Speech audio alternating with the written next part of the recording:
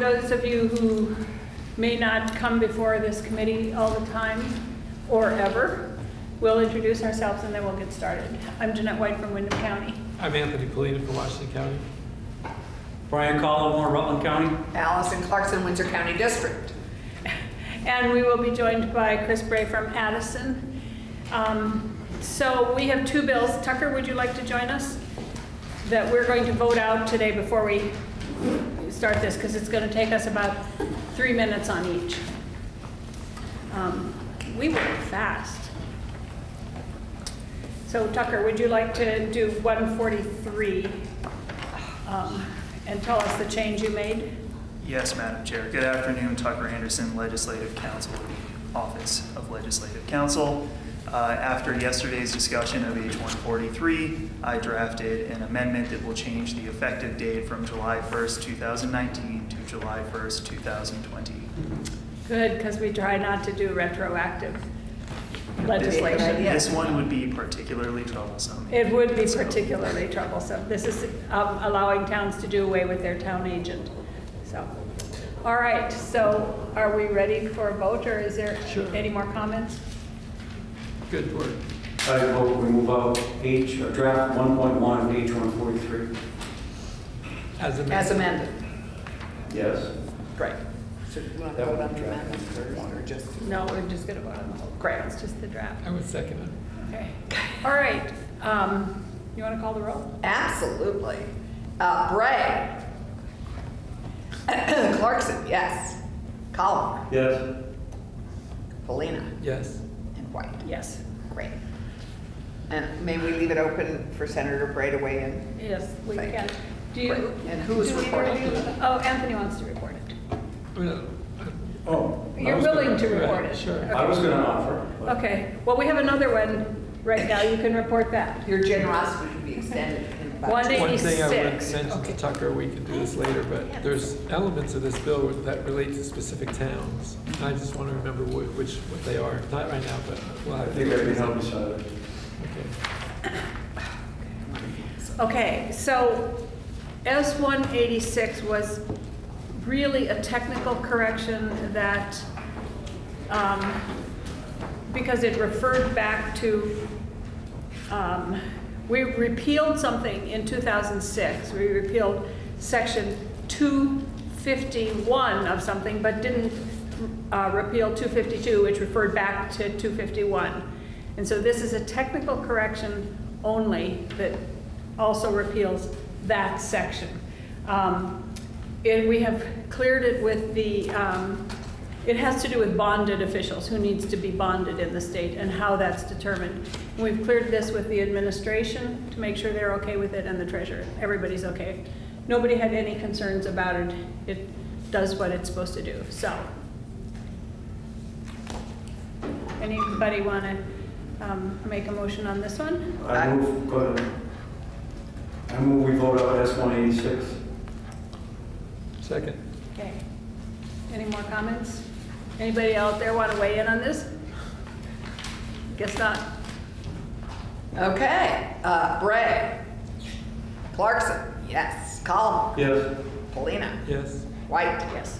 Great. Motion passes, and we're going to keep it open for Bray to weigh in. And do you want to Yes. report this one? Okay. I'd like to express my appreciation of the chair's indulgence in my sometimes limited absence in the afternoon for officiating, so I'd be glad to report this. You left 2 minutes before everybody else did. No, but thank you. Okay, now we're going to move on to the issue of public records. And Tucker is once again our drafter around public records, our guidance, our counsel. And I'm just going to lay the stage here a little bit. We do not have a bill. Tucker and I worked together over the summer to possibly do a bill, and the bill would have been meant to be a placeholder so that we had something to work from. But as we thought about it, it seemed that if I turned in that bill and it got published, which is what happens, that's where the energy would go, was on that bill, even though it was only meant to be a placeholder. But everybody would glom in on, that's a technical term, glom, and glom in on the changes that were in that bill.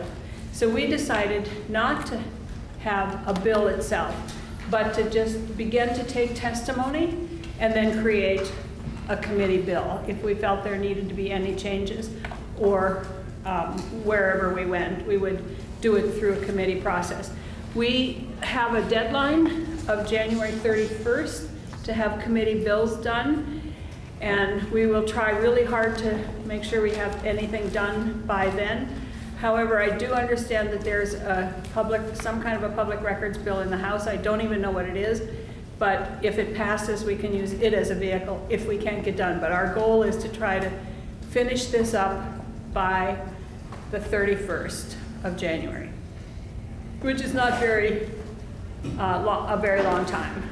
But you can see from the passage of the last two bills, we work fast. So here we go.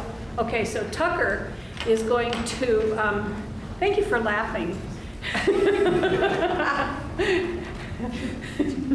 Tucker is going to kind of walk us through very quickly what the current statutes are, what they say, and a little summary of the court case this summer that kind of brought us here right now. Is that fair? That is fair. Good afternoon. Again, for the record, Tucker Anderson, Legislative Counsel. Happy to be speaking first today in my brief but illustrious baseball career. I was a leadoff batter. To provide two very general outlines or frameworks that you can start with today. First, big picture note. The Public Records Act is the general procedure for accessing government records, but it is not the exclusive. There are more specific procedures that are set out throughout the VSA for particular records that the government manages. What we'll be talking about today is the default or general right of access that is enshrined in 1 VSA, Chapter 5, Subchapter 3, and it outlines again how the public, under general terms, is capable of accessing records that are produced or acquired in the course of a public agency's business. That sounded like a lot. To give you an example of the distinction, vital records, which I know you have spent a lot of time on over the last few years, is a very specific procedure for accessing them and for acquiring a copy, certified copy of certain certificates. You have to pay certain fees for them. Only certain individuals are entitled to receive those records. That's a specific records access statute. Here we have the general. To frame how to look at the Public Records Act, I'll give you three terms to think about as you move through the legislative session. The first is duty, the duties of a public agency, whether that be to produce a particular record, or as we'll touch upon later in exemptions, the duty to withhold certain information concerning an individual, concerning sensitive or confidential information. The second is management. That is a structure of management around government records. Some of them are very particular in statute. Some of them are more discretionary on the part of an agency. But overall, management plays a key and vital role in how records are kept and ultimately how they are accessed by the public. The final is access, and that's what we're going to talk about today, just that one pillar. And that is the Public Records Act allowing access to records. To begin from the top, as my colleague Betsy Ann Rask always says, we'll start with briefly touching upon an article within the Vermont Constitution, and that's in Chapter 1, Article 6. In that article, you have this principle that government officers are trustees of the public, and that, I'll just read it so that I don't summarize and misquote, that all power being originally inherent in and consequently derived from the people, therefore all officers of government, whether legislative or executive, are their trustees and servants, and at all times in a legal way accountable to them. This has been reviewed a few times by the Supreme Court, and each time that they've looked at it, they have said that this is a vision that is articulated in the Constitution, that it is not self-executing, and that ultimately the contours of this principle are outlined and designed by the legislature. So all of that boiled down is to say that you have the power to determine what the contours of this right of access are. I was asked to be brief, which is not always one of my skills, so I will breeze through a few parts of the Public Records Act that do not relate to charges associated with complying with a Public Records Act request, and save that for the end, where we'll do a little more detail. To move through, a key point in the Public Records Act is a statement of policy. It incorporates that Chapter 1, Article 6 language, and frames it as a balancing act for the reviewing public agency. When a request comes in, the agency has to balance the public's interest in disclosure against the individual's expectation or interest in privacy. That, again, is important in that first pillar that I discussed earlier, the duty of the agency. Often an agency is given the express duty to withhold information, right? There's no discretion there. Sometimes the Public Records Act is not so well attuned to describing the differences between discretionary exemptions and mandatory exemptions. Something to keep in mind. In Section 317, you have the definitions and exemptions. Just to reacquaint you with your old friend, the Public Records Act, public agencies include all committees, branches, agencies within state government and local government.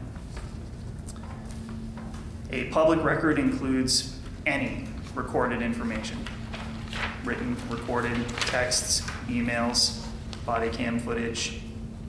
Doesn't really matter how it's recorded, it's just that it is recorded. Within Section 317, you have the 42 enumerated exemptions. However, there are numerous exemptions throughout the Vermont statutes annotated. They mostly deal with the balance, again, between that privacy interest and the public's interest in disclosure of a certain record. In Section 318, the Act provides the procedure for a public agency responding to a Public Records Act request. In general, just to refresh your memory, the time range that a public agency has to respond to a records request is either 3, 7, or 10 business days. And those first two say 3 calendar days, 7 calendar days, 10 business days. Important distinctions there. There are different triggering events for how those timelines come up. If for some reason you want to revisit them, I can provide more detail, but I will continue being brief. I'll move on to Section 316, Access to Public Records. This is the section that deals specifically with costs, and it was the focus and subject of the Doyle case that we'll touch upon right before I leap out of this chair and jump back behind me. Touch upon the language in subsection B of that section. It deals with the use of copying equipment that is maintained by the public agency and how a public agency may charge for the use of that copying equipment. Subsection C is where there's a little more play. And this deals with charging and collecting for the staff time associated with complying with a request for a copy of a public record. And I did intentionally emphasize that in my dulcet monotone because that will be a subject in the Doyle case, the use of the term copy throughout this section. The bases for charging for staff time, again, triggering events. First, the time directly involved in complying with the request exceeds 30 minutes. Once you go beyond 30 minutes, that's when you start triggering that staff time charge. The agency agrees to create a public record. So I'll give you an example. Someone writes in and requests a record that does not exist in that form, but you might have a mosaic of information that could be used to create that. The public agency says, we don't have a record, that record doesn't exist. However, we'd be willing to create it so long as you agree to pay for the staff time involved in creating it for you. Third, the agency agrees to provide the public record in a non-standard format, and the time directly involved in complying with the request exceeds 30 minutes. So, easy example here.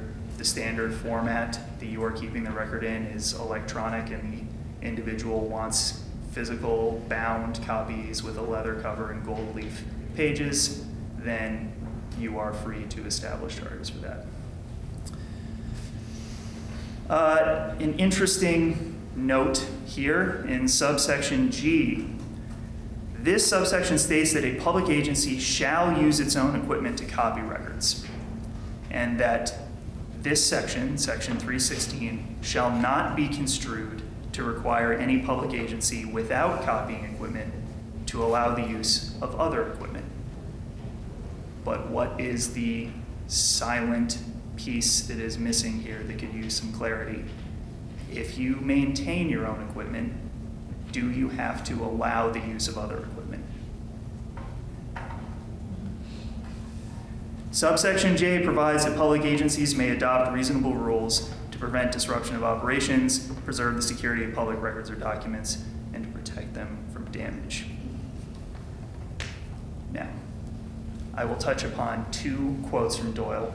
I will read them for you. I think that they are clear in how the court looked at section 316. That's dinner at Sarducci's. No. I think that might have been us. It's Oh, one was of our that? warning bells. Oh, it wasn't somebody's phone? No, damn. I was ready for Sarducci. Yeah. If your phone goes off in this committee, you have to treat us all and our chosen guests to dinner at Sarducci's. Yeah. Oh, so look, everybody runs out to turn off their phones. Sorry.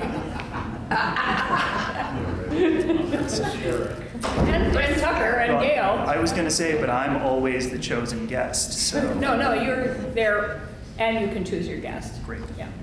Okay. So Yeah. in the Doyle case, they interpreted the plain language of the statute. They looked in particular at disjunctive ors and the use of the word copy versus inspect. The court, and I will quote, said, Section 316C authorizes an agency to charge and collect the cost of staff time associated with complying with a request for a copy of a public record. It is underlined there by the court because they really wanted to emphasize that. By its plain language, this provision authorizes charges only for requests for copies of public records, not for requests for inspection. We will not read an implied condition into a statute unless it is necessary in order to make the statute effective. If we interpret 316C as applying to requests to inspect, it would render a copy of mere surplusage. The court despises absurdity in that manner. Next, the plain language throughout 316 indicates the legislature's intent to distinguish requests to inspect public records from requests to copy them. Section 316 begins by providing that any person may inspect or copy, and that's the disjunctive or that they are looking at. This disjunctive or creates a distinction between request to inspect and to copy that continues throughout the section.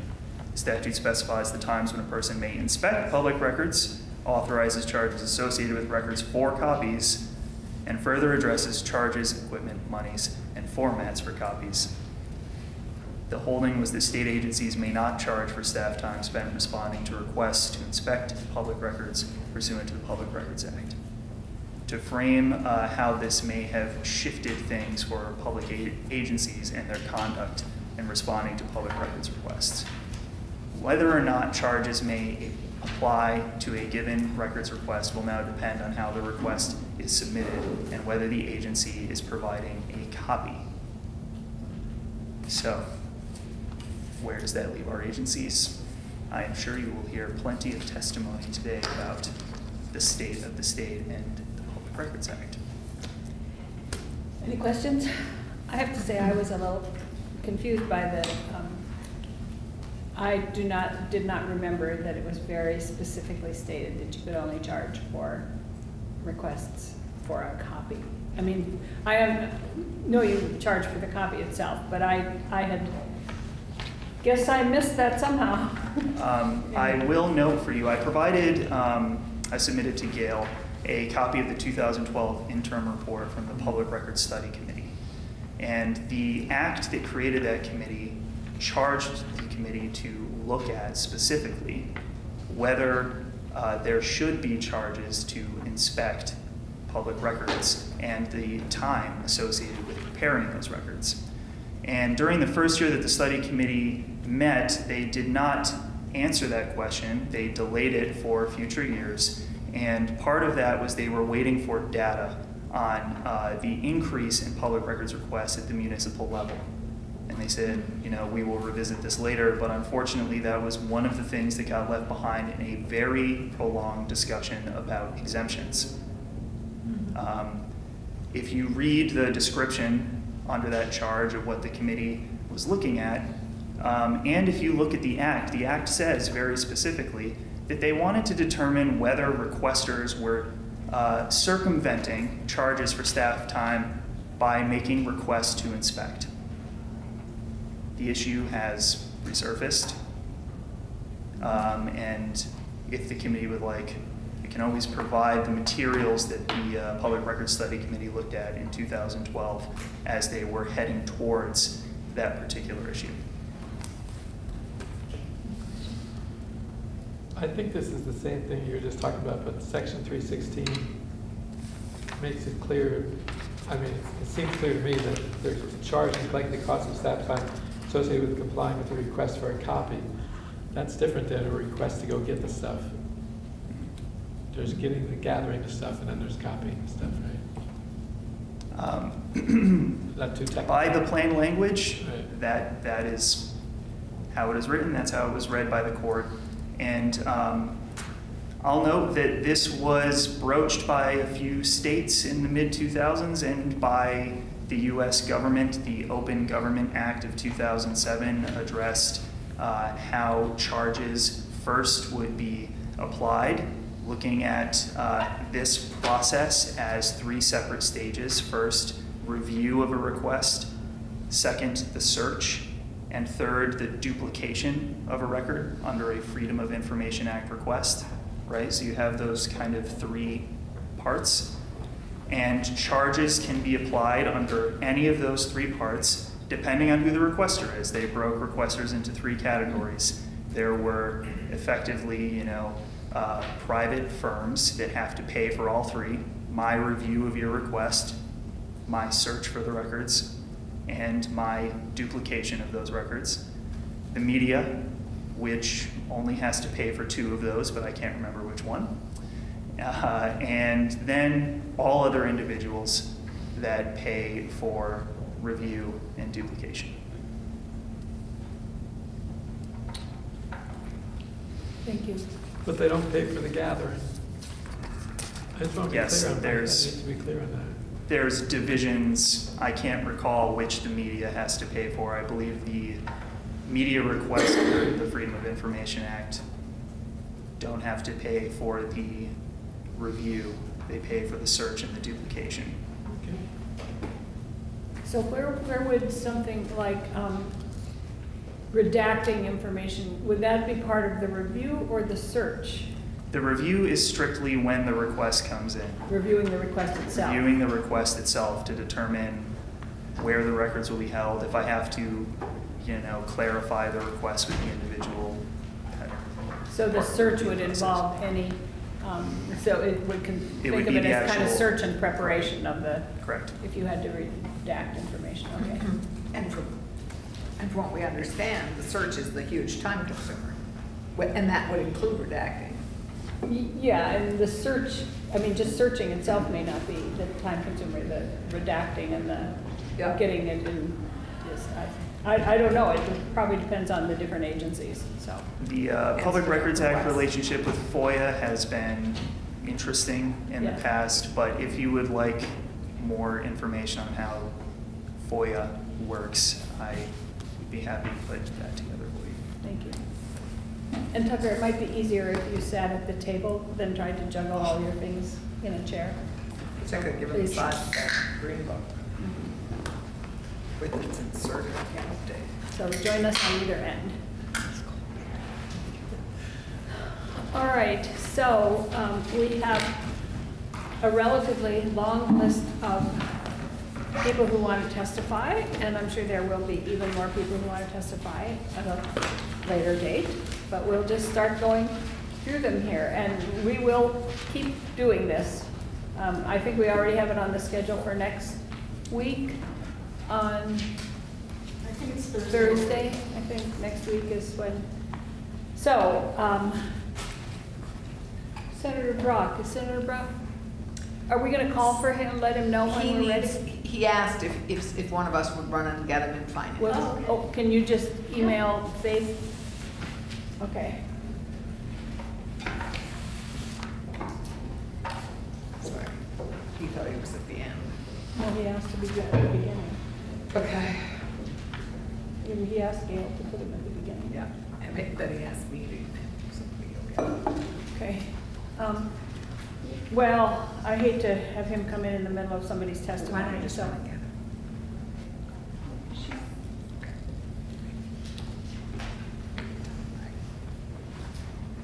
Give him that email.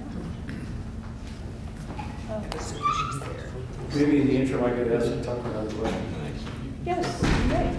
So how about the situation where I made a request for a written public record? I take my cell phone out and make a copy of it. Where does that fall in this situation? That is an open question that I am certain, based on what I heard in House Government Operations, you will hear testimony about it. Because is that an inspection or is that a review? Or is that a document? Well, I'm more concerned with whether it's a copy, but if Right, I meant. it definitely is a copy, but it's my phone. And And it was, you know, their equipment, so I'm Well, I think he pointed out some here, guidance or non-guidance here, that the agency shall use its own equipment to Right. copy, but it Okay. shall not be construed to require the public agency to allow the use of other equipment, but it doesn't say you can't allow the use of. Correct. The leading clause to Yeah. those lines saying that Section 316 shall not be interpreted to require the agency to allow copying on, individuals' own machinery, says that if the agency does not maintain its own machinery, the open question in that particular subsection is, if you have your own copying machinery, do you also have to allow the individual to use their own? Yeah. Thank you. So Senator Brock, I know you have a little bill here. I do. About that. Copies for the committee. Thank you, that deals with public records. Let me just keep one if I can. And what Senator Brock and I talked, and it seemed to make sense to deal with this in the same time and in the same issue as other public records issues. And I know that there will be some other public records issues that relate very specifically to certain types of records that will come up. So we thought we would just throw it all in the bunch. So would you like to? Sure. This is a fairly simple. Remember to identify yourself for the record. Yes, Senator Randy Brock. This is a small bill that's designed as a transparency measure. By way of disclosure, I tripped upon this issue during a consulting project for my private interests 2 or 3 years ago, but I have no interest whatsoever, nor am I doing any work in this area at all, nor have I for the past 1.5 years. What I saw was looking at one particular entity that was a nonprofit corporation formed by the state, and looking for public records about what that entity was doing. The entity indicated that it didn't have to provide any records because it was a private corporation. That entity, though, was created by the state, largely funded by the state, performing a state function organizationally. It had 2 agency secretaries who by law were members of the corporation's board of directors, and it also had 1 gubernatorial appointee as part of the board of directors. The board itself was self-perpetuating, though, that the majority of other members of the board elected their other members. But nonetheless, these government officials were still part of the organization. What I found was that they ultimately did provide the requested information, but with the proviso that they were advised by counsel that they didn't have to. This entity also had formed a for-profit subsidiary of which the entity owned 100% of the capital stock. And then of the Class A stock and of the Class B stock, they in turn had some venture capitalists own some portion of that. And that venture capital firm, or that entity, loaned money to Vermont companies that the state had an interest in by virtue of creating green jobs, et cetera. It occurred to me that that entity in particular said it had no responsibility whatsoever to provide any public information of any kind about what it did, and it refused to do so. We had a court case in 2017 that was very similar about another public entity formed in the same way, a non-profit corporation formed by the state performing a government function, and that was Vermont Information Technology Leaders, the group that collects healthcare information and aggregates it. And it adopted a similar position, and that was litigated in Superior Court in Washington County. And the request for the information, it was concluded that the entity did in fact have to provide that information. And the judge at that case included a short series of tests as to what constitutes a public entity for Public Records Act purposes. It included an entity that was largely funded by the state, an entity that was created by the state, and an entity that was performing governmental functions, and a couple of other tests. And that's what this bill does as well, is it applies that to overall. It was interesting, as I started looking at how many entities do we have in Vermont that are similarly situated, I couldn't find the answer. I had Helena Gardner, if you remember her from Ledge Council, had that as a summer project, and she quit later that summer. I don't know if there was any relationship. But Michael O'Grady took it on, and I still haven't got a good report of just how many entities there are that fit this test. But what this bill does is it takes Judge Teachout's decision in terms of the criteria to apply and applies it to any entities that fit these definitions. We've had, this is a recurring problem. You know, people get government money and perform government functions and for some reason want to keep it secret. And I don't think they should. I think the public has a right to know how its money is being used and how people are performing government functions should be held accountable. We had a similar situation involving an entirely private entity some years ago, and we have a court decision on that. And you know, the Corrections Corporation of America, running private prisons in Vermont, is subject to the Open Records Act under certain circumstances based on a Vermont court decision. And again, the logic again is very, very similar as to why that should be the case. And that's the issue that I'm raising. So if the court had decided in the Vital case, which was a similar kind of,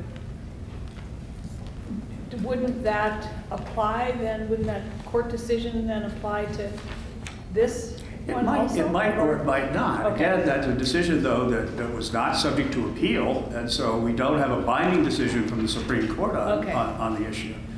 So there's a lack of clarity. There's also the possibility that an entity that meets some of these tests would decide, well, yeah, but that doesn't apply to us because we're, quote, different. Okay. And what this does is it intends to have the legislature take the lead and codify what it is that we want subject to our Open Records Act. And I thought that bringing clarity to this was particularly important. So I think that at some point we'll specifically go through this bill then and what the definitions are and stuff. But I thank you for any questions for Senator Brock? Thank you very much. And yeah, so we'll go through it in more specific detail later on. Today we're just kind of getting all the thoughts out there. Thank you again. Thank you. Good afternoon. For the record, it's Tanya Marshall, State Archivist and Chief Records Officer. I greatly appreciate the invitation to testify this Could you just move afternoon. that a little closer? So we can hear you. A little Speak right intimidated. into it. Can you hear me? Yeah. I feel like everyone can hear me at this point. I'm just gonna, it was open-ended in terms of public records, so based on some testimony last week at House GovOps, I kind of framed it. The Vermont State Archives and Records Administration is charged with administering the statewide records and information management program for all Vermont public agencies in accordance with generally accepted record-keeping principles. Just like there's accounting principles, there's record-keeping principles. And also other industry standards and best practices. The statewide RIM program, which calls for sound and effective management of public records and information regardless of format by all public agencies, is actually cross-referenced in the Vermont Public Records Act in 1 VSA 317A. Just briefly, if you're not familiar with the generally accepted record-keeping principles, I have them listed in the handout, but there are 8 of them, and they're not going to sound too scary or overwhelming. The first one's accountability. Who's responsible for your records at a high level? Transparency. What kind of documentation do you actually have about them and who you can provide it to? Integrity. Do you have the right information? Is it correct? Is it accurate? Protection. Are you protecting information that needs to be protected, such as exemptions? Compliance. Are you complying with the record-keeping laws, for which agencies and departments have a lot of them between federal and state statute? Availability, are you making information available to the right people at the right time? Retention and disposition, how long do you need to keep it and how can you destroy it, or is it transferred to the state archives? The latter part by law is required for public agencies to actually have permission from the state archivist to destroy a record, so we have a whole process and how record scheduling occurs. As Vermont State Archivist, Chief Records Officer, and the state official who is responsible for directing the SARA, Vermont State Archives and Records Administration, and the statewide RIM program, which includes the state archives, I'm in a unique position to discuss many aspects of the PRA, including but not limited to the legislative intent behind the PRA based on the General Assembly's own records. Those are in the state archives. So as you sit there, they'll come into the state archives after the biennium. As well as the records of other public bodies and public officials, particularly around the public's right to inspect or request an agency to provide copies of public records and the public policy of actual costs. And I can also discuss the interrelatedness and dependencies between the management of public records by public agencies and the ability for agencies to effectively respond to public records requests. So your ability to respond, that availability principle, is directly related sometimes to your management. So just 2 areas I just want to briefly. Can I just ask a question, or maybe you're going to cover? Yeah. I know that at some point in the past, records were kind of in disarray, and it was hard to find something. In fact, when I asked for the original contract between Vermont Yankee and the state of Vermont, it was never found. It just didn't exist anywhere. Greg Sanford looked, you're still looking for it. He looked for it.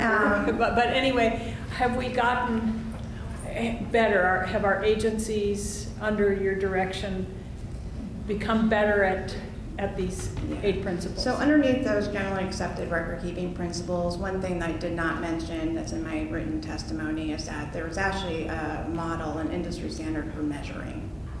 And that measurement can go from a scale from 1 to 5, 1 being substandard and 5 being transformative, which means that as a government or within the government sector, if you have to apply that scale, we're making really good decisions with really good and right information in front of us. So in terms of, in my testimony a little bit later, I can offer to you if you wanted to know the status of public agencies, but I think there's some context before I get asked maybe that question. Yeah, that would be great, thanks. So just 2 areas to touch upon. I know that 1 VSA 316 access and actual costs has been coming up, it's already came up today. So I just want to point out what the archives can tell us, and if there's something you would like me to do to facilitate that, I'm happy to do so. The Vermont State Archives consist of state public records that have continuing value to the state of Vermont and its citizens. Vermont archival records document the rights of citizens, the decisions of government, and the history of the state of Vermont. These critical public assets also provide context for the decisions and actions of Vermont public officials and agencies, as well as a means for measuring the effectiveness of public policy over time. So the Vermont State Archives and Records Administration, on our website, we have a whole continuing issue, what we call a continuing issue series related to the Public Records Act. And it covers the legislative history of the Public Records Act from 1976 through the present. But the records in the archives go beyond that. So one of the things that can provide greater context for the understanding of the PRA and 1 VSA 316 specifically, and the public's right to inspect or request an agency to provide copies of public records and actual costs can be provided to you. I can show you exactly what the committees were discussing at that time, specifically what the language means. Your records are much more detailed than what you see in the current act and the historical notes that are in the Vermont statutes annotated. So when there is a question, there's a lot to be value added by understanding what the committee was actually discussing at that time. This also includes the Uniform Schedule of Public Record Charges for state agencies. That's the rule set by the Secretary of State. That's the rule that sets the cost that agencies can charge when asked to provide a copy of a record. That rule has gone through, for example, the additional records that we have in the state archives that when you go through rulemaking, it goes through the legislative committee as well as the interagency committee, and they have records in the archives too. So it can tell you what the intent was and also what the intent was understood by those two committees as well as the Secretary of State. So it's much broader information within the archives, and I'm happy to provide that additional research and also copies of records in the state archives should you be interested in that. Now related to management, just for some background, just for context, I entered the field of archives, records, and information management in a pretty pivotal time in government record keeping. There have been 2 federal decisions that came down based on 2 law cases. One was Armstrong versus the Executive Office of the President. This was in 1995 and 6, where all of a sudden email was a record. There was an argument that email was not a record, and now obviously that has been long decided. And also Public Citizen versus John Carlin, Archivist of the United States. That's related to electronic records and electronically stored information, specifically metadata, some additional information that provides context to those who are requesting records or using them even internally. So as a result of that, there was a shift in record keeping. So when I was coming into the field, I had really an extraordinary opportunity to study under a multidisciplinary team. So it included, although I sit here as State Archivist and Chief Records Officer, it actually included national leaders in business, technology, records, and legal, including Lee Strickland, who was a longtime Freedom of Information Act officer for the Central Intelligence Agency, and he was also the former Director of Information Policy at University of Maryland. So it was a pretty exciting time. Obviously, public records and information and all the interrelatedness among public record laws, information policy, which is really talking not just about dissemination of records, but the creation and the management and everything leads up to them as a policy, information technology, and also the willingness of public agencies to actively participate in their own information governance has been the focus of my career for 20 years. So now everyone knows how old I am. Although I have to tell you, being in the state of Vermont for the last 16, sometimes it feels a little bit like a social science experiment related to public records. But I enjoy my job and I love it. So with that in mind, as you take testimony on the PRA, I suggest keeping the following in mind. It's not only expected but required for public agencies to manage their records and information in a responsible and effective way. But we shouldn't have to rely on laws to tell us to manage our records and information with purpose. So as public servants, we are here to serve the public, and our actions and our decisions should be based on the right information, being given to the right people at the right time, and sometimes that includes the public. The principles of availability and protection and the general accepted record-keeping principles go hand in hand.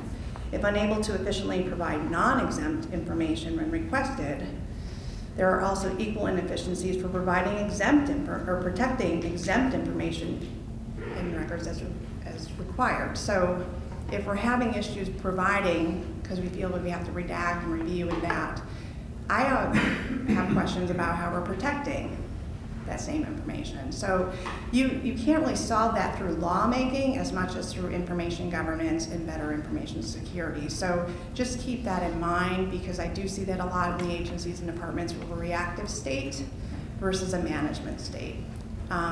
You know, I take in records from all 3 branches of state government. They're not even records that we created or produced as the Secretary of State's office. And there's many ways that we make it, even though they're not our own records, to make sure that we're providing available records in an efficient and effective way and protecting the exempt records. And that's an information management practice. So again, it's not something, the laws are there. You find what you want exempt, you find what you want available. Just know that those 2 things are principles that that go together. So if you hear availability issues, then I also get concerned about protection issues. That said, the struggle is real, you know, when it comes to public records requests, but it is a symptom of a more systemic problem within the state of Vermont, not the cause of one. So kind of as a state, you know, given my background, given my experience, and given what I've seen in being here, we silo our expertise in information management and policy and information technology and legal.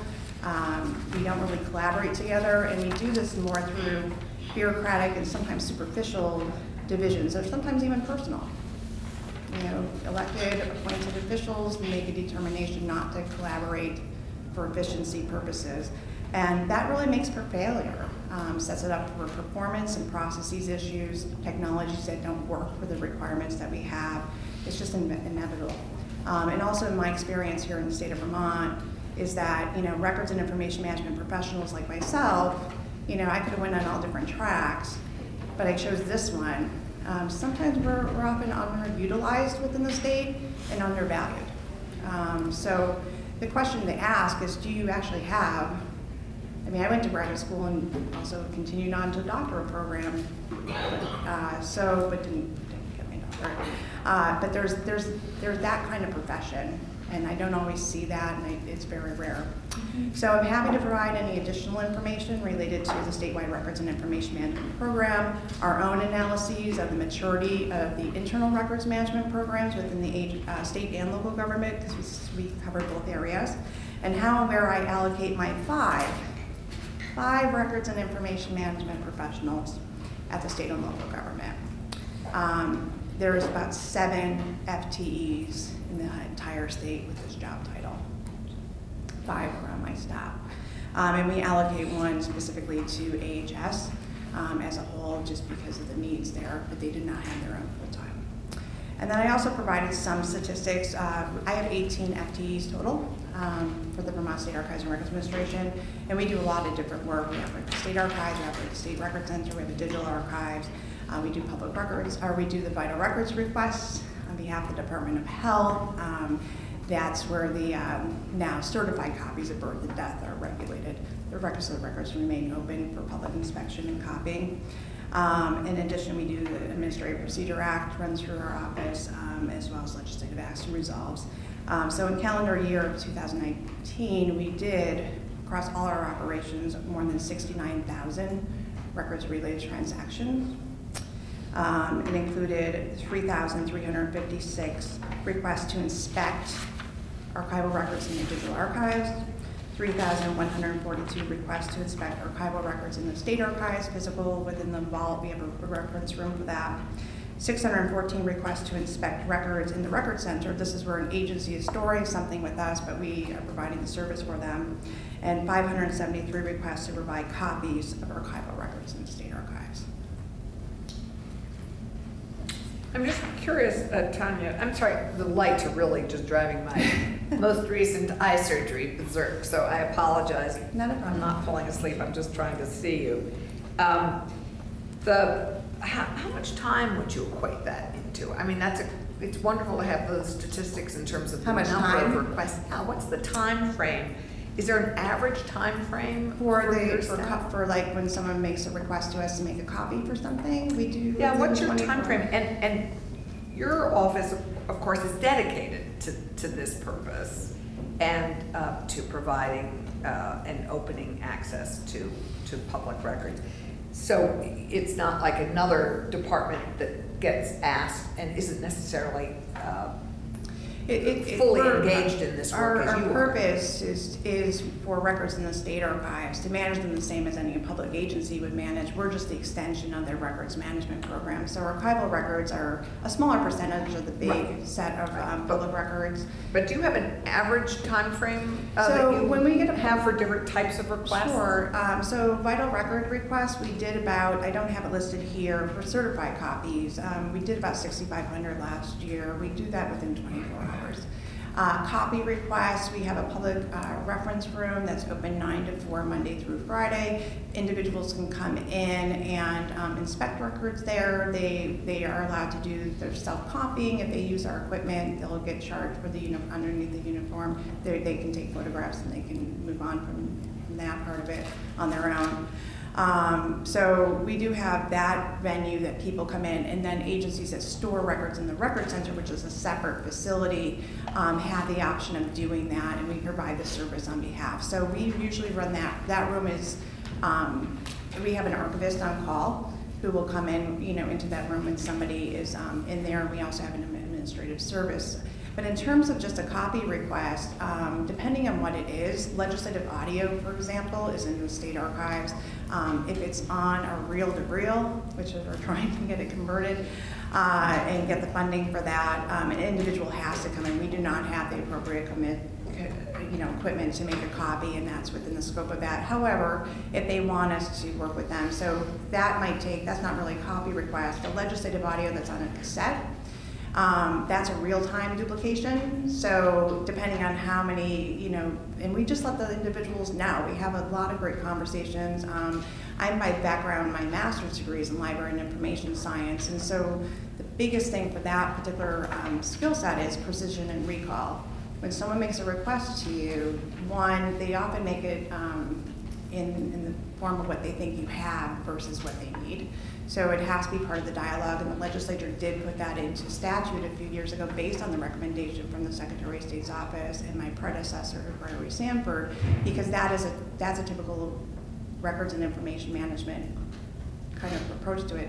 And then precision and recall is really about managing your records and getting the records structured inside a system in an appropriate way and stored in an appropriate way, so that when someone does give you your request and you narrow, you're able to, precision is you finding exactly what they're looking for, and recall is you're getting everything that you have.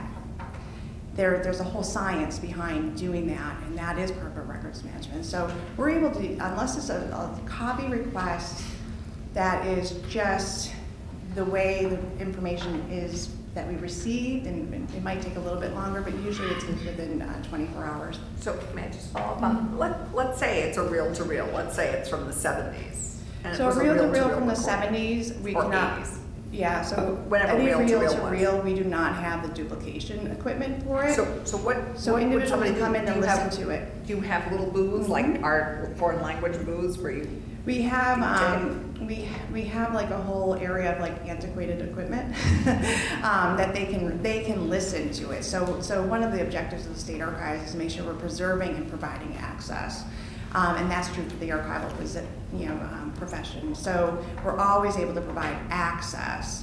Our digital preservation system, which is also serves as digital archives, is really incredible because it can bring in almost any file format, even back to WordStar, which predates me, but a lot of government agencies in the state of Vermont had WordStar. Can bring that in, we can preserve it, we can see what it looked like as it was created by that agency in 1988, but we can actually render access through a current means such as Adobe.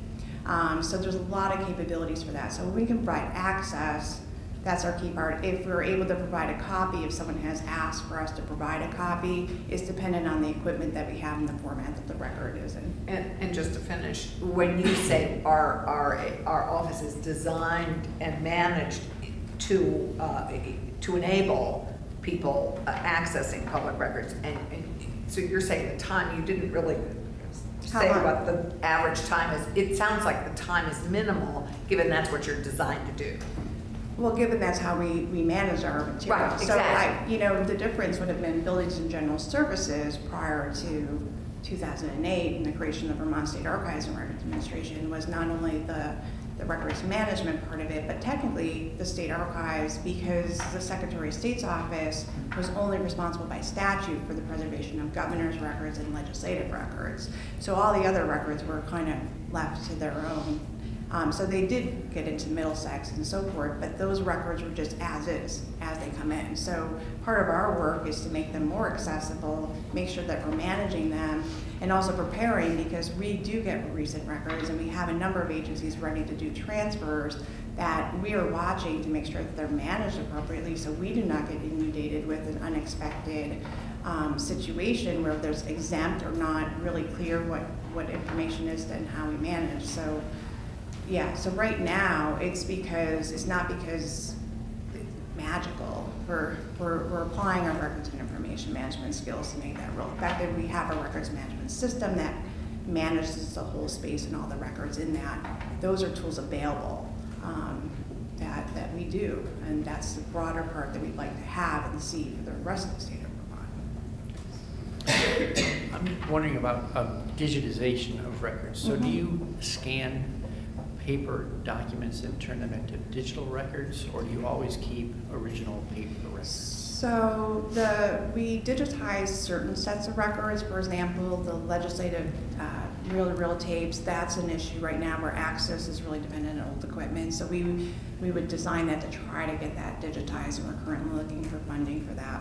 As a whole, it's much more for our operations as well. We have paper, analog, and digital records. Our focus is born digital records and ensuring that those are preserved in an appropriate way. And then when we digitize, one of the things, the cost, it has to be a return on investment for that. It is much more costly to preserve one, say, cubic foot by Baker box of records. It's more costly to preserve it electronically if you expect the preservation and access and availability to happen. It's cheaper for my $2 than it might be to sit on a shelf. So we really play those by ear. One thing that we're going to be pushing out this year based on certain parameters is a request for one is a request for all. So, and that means like if we do digitize something in response to a public records request, which is most common, almost all our things are public records requests where maybe it's a paper record, we digitize it, we pass it on to the agency or the requester for that, and then pushing that into our digital preservation system and making it available online if there's no redaction, but the cost, the return on investment for some of that is actually not there. Sure. So our priority would be using our funds for born digital because we're not going to print those out. It's actually more efficient. And when you're digitizing, do you use something like optical character recognition? Are you able to extract data out of it? Yeah. Keyword them or? What we do is there's national and international standards related to digitization in terms of record like metadata that's associated with that. And then yes, it would be it would include if it's a paper document and we're scanning it, it would include the full text component of it, and then it also include other attributes that make sure that the record can be accessible. And yeah, so there's different standards that we follow that are related to records and information management. And then just the last piece of this is, as more and more things are created online, do you in some way retain the ability to see those online forms? I mean, they once would have been a paper document, but now we're filling it out online, and then it actually flows into a database. So I'm just wondering how much of that data stays available in what form for how long? So one of our charges underneath our statute is that the statewide records and information management program includes lifecycle management for records. So creation, management, that's going to be with the public agency, archival records, and have the ability to be transferred to us. So in terms of born digital records, the key part for our digital preservation system is that whole gamut of that, and there's a process by which agencies can use that, transfer records for us into there. But there's electronic records have been, databases are very difficult in some ways because you can bring the whole database in, but you want to actually be able to show the functionality that people have been using it. So one of the things we've been looking at is how, you know, with even the Secretary of State's office, we have corporations, we have corporation records, we have the school database. You know, I can bring the object into the digital archives and preserve it, but the functionality is still a big research area that's happening right now internationally to make sure that the user experience and the ability to know that this data was associated with this content and this is how it was related together. And be able to have someone access it the same way. But right now we've been doing it with our digital preservation system with some not as sophisticated systems from the past that state government used. So I don't know if that helps answer your question or. Sure, I mean, it sounds like a big challenge. I'm sorry. It sounds like a big challenge because over time, the software, the front end will become more and more obscure. And the data sits back, and you're going to have to. So the digital preservation system that we use, the state of Vermont was one of, I think, 6 or 7 states that was part of a large federal project starting in 2007. And so the key part was that it's the system that actually buys all the proprietary formats. And it also can tell us, because there's some fonts, if you're using a certain system and there's a font, that font might be proprietary. So as you're using it, all of a sudden the next day the font has the proprietary the license has expired, and all of a sudden the document's blank. So there's actually a lot of really interesting, which I don't want to take I could talk about it for hours, but yeah, you're welcome to come and visit. But those are the kinds of challenges. So when I put on my state archivist hat, those are the things that, you know, even in addition that we're trying to make sure can ensure that the public record and archival records of the state are well preserved and accessible. Thank you. I just want to understand something in terms of where you come into the picture. If I make a request of something related to the DCF or the Agriculture Department or something, but it goes back in time, I guess you're going to be, it's not the Ag Department's Ag Agency staff that's doing the work, it's your folks that are doing the work.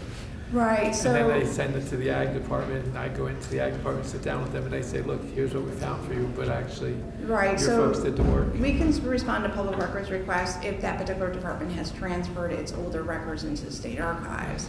What we often do, because we operate the State Record Center, and that is often the case where some records have been over time, is, and we kind of walked into a facility that was already operational. We will work with the records officer from that particular agency to try to ensure that we're trying to find. So there's a collaboration that occurs when there's the search for older materials that may have, you know, the current staff don't know what happened. It could have been in the record center prior, you know, for a number, I mean, we have things in the record center that have been there for 60 or 70 years. That we are working with the agencies on identifying and making sure that gets transferred. But how is the soonest that things get to your folks? I'm sorry, I couldn't hear you. How soon do things get to your folks? Like if I'm looking at it for a records request for something that happened 5 years ago, is that going to be it depends on the record, how soon it will get into the archives. Yeah. It depends on the record schedule. So the record schedule covers the life cycle of the document. And so we get some records. A good example is the legislature right after the biennium in the summer. Your legislative records for this biennium are coming into the state archives. We handle the public records request for that as soon as they come on transfer. Governor leaves office the day that the inauguration occurs. That switch happens. So it really just depends. What we don't do, and when we schedule the records, is that if there's a requirement for the agency that the record's going to change, or a case could be reopened, and they have some other dependencies on that record, that's not a good criteria for transfer to the Vermont State Archives and Records Administration. So do you, I know that this is your business, but do you ever charge people to find a? To find? No, I come in and I ask. All charges are done underneath the Secretary of State's office sets the uniform charges for state agencies, and it's based on providing the physical copying of a record. So we follow our own Secretary of State rule for that. So it is physically, so when we charge, it will be based on that rule. If we were at the copier for more than 30 minutes, for example, copying a large file, then there will be a charge associated after the 30 minutes based on the uniform schedule. So if I came in and I asked, I just want to see this thing, but it takes you 4 hours to find it? It wouldn't take us 4 hours to find something. I mean, yeah.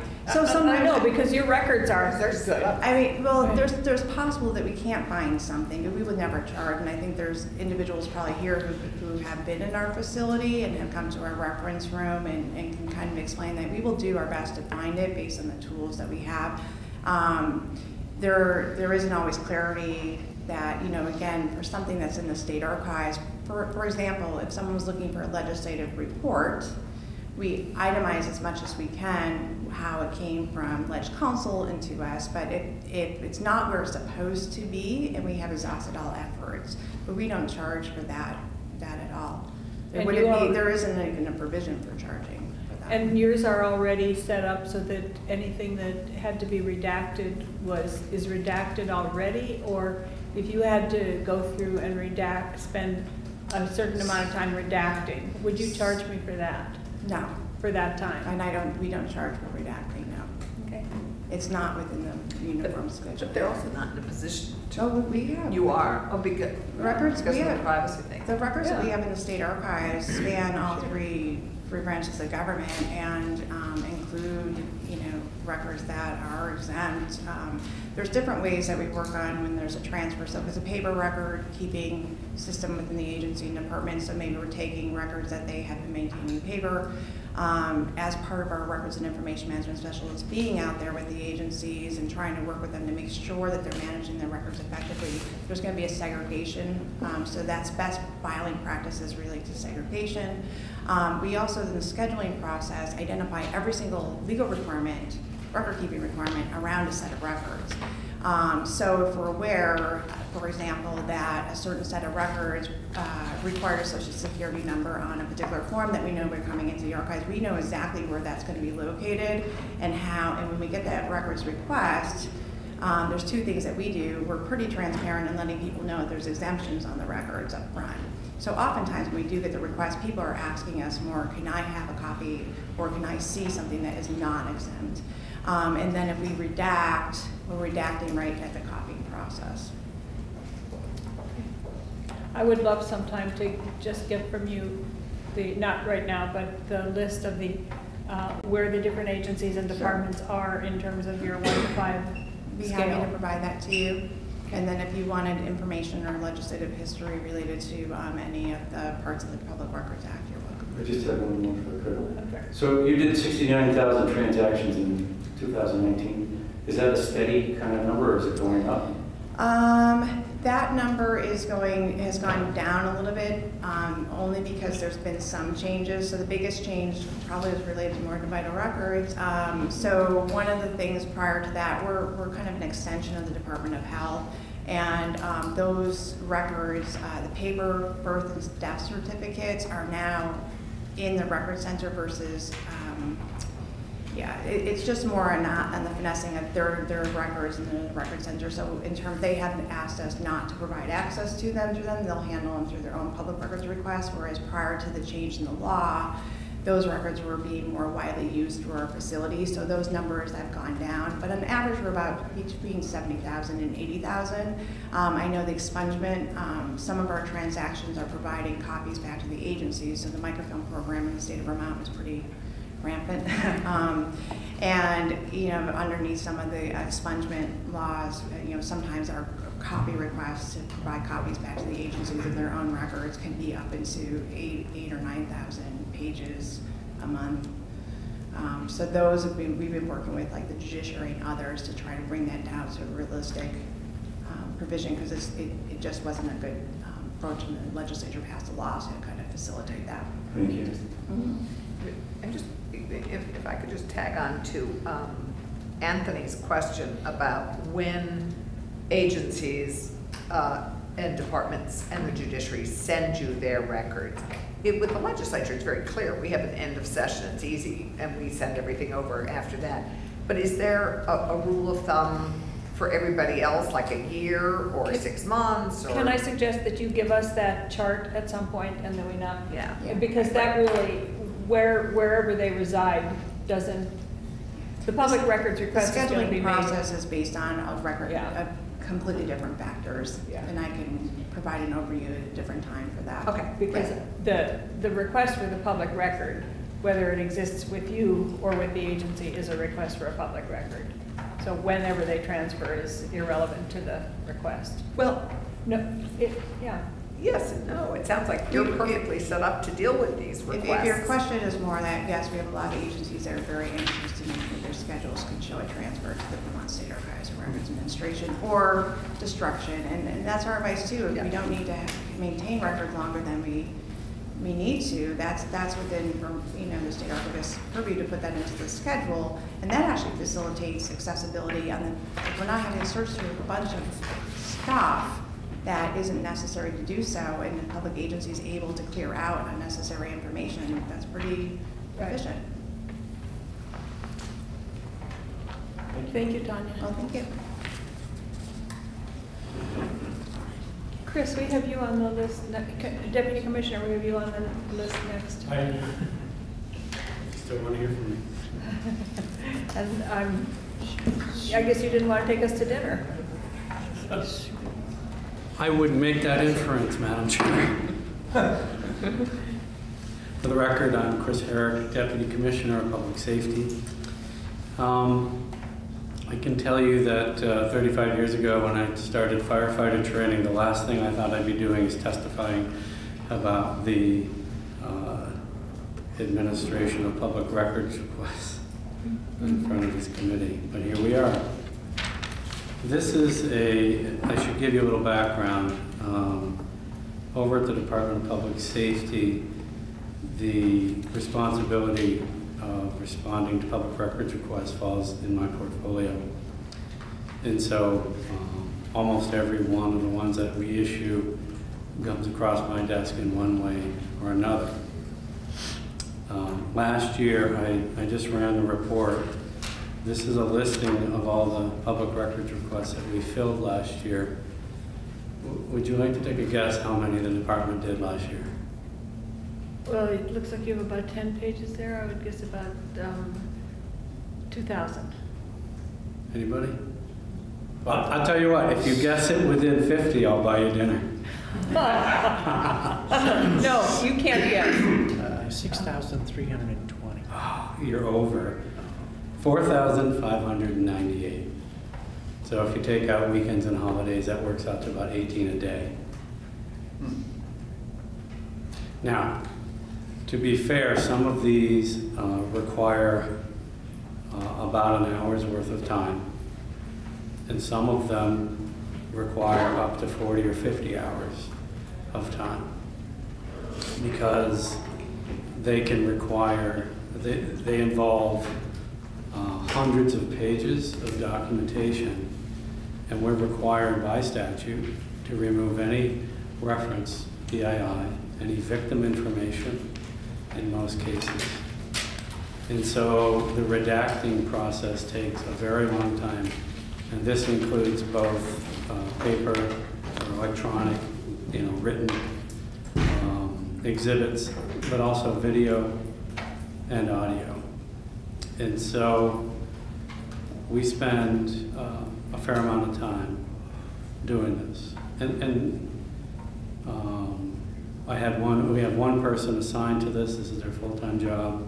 And right now, the 2 days before you came back, she left for another job. So it's perfect timing. But I spend probably 10 to 15% of my time on public records, as does our general counsel.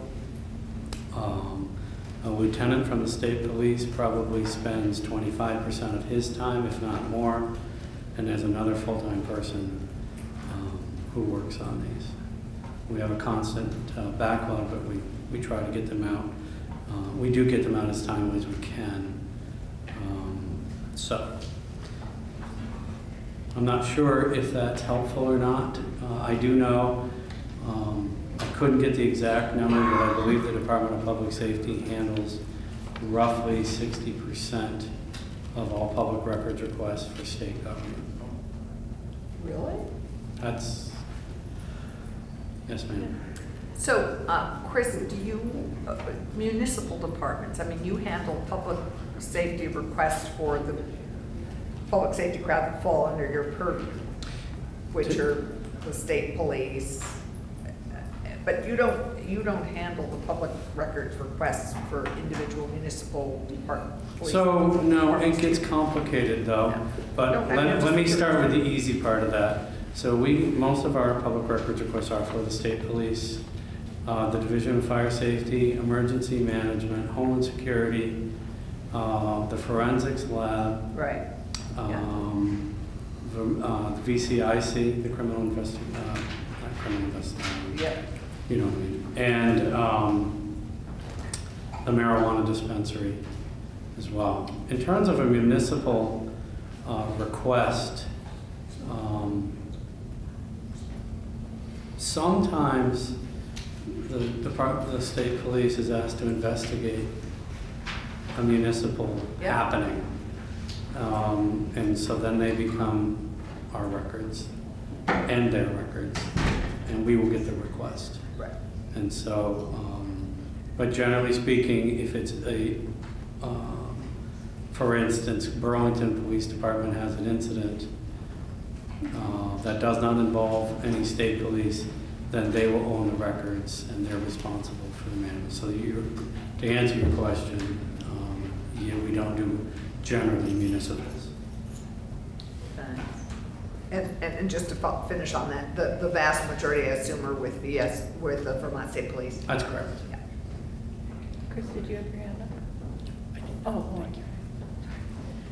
So, up to this point, do you charge anything for, when I come in and I ask for some kind of a record?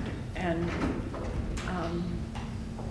when I ask for it, do I say to you, I want to look at it or I want a copy of it? So- Would you charge me for anything that took a long time? Let me clarify your question. Yeah, I'm not sure I asked it right, but. If you're asking, as a typical public records request, we're going to provide the documentation to you, whether we send it to you electronically or in the mail.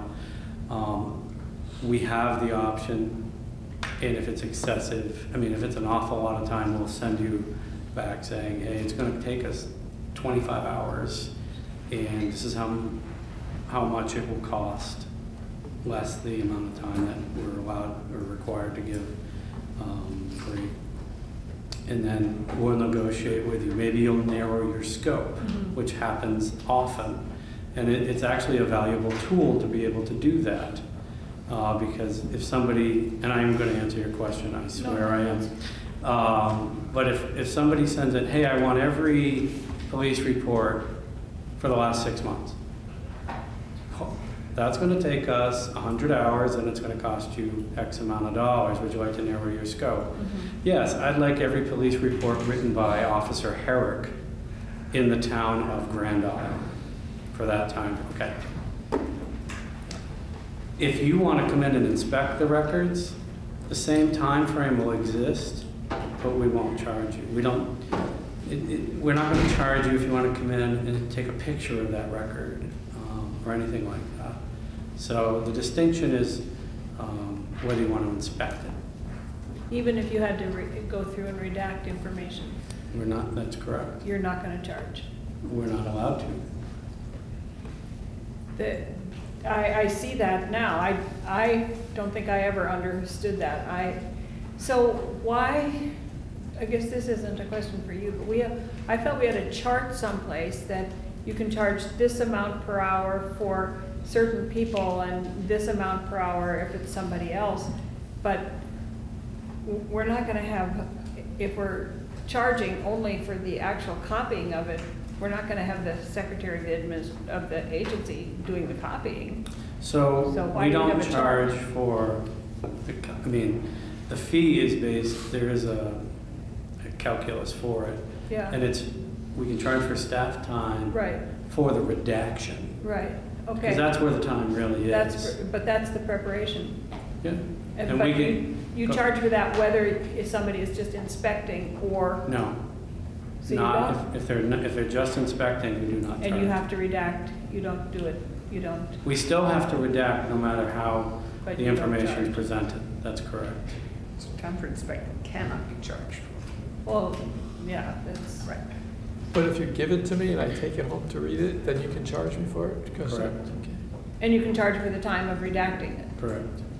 That makes no earthly sense at all, but, I mean, you still are spending the time. I will say, I think it harkens back to a different time. When somebody says, hey, I want to come in and inspect, and they can sit and go through a record. But the laws have changed from when that was originally written. But even then, you had to redact certain information. Yeah, I don't think the redaction policies were stringent, but I wasn't around back then.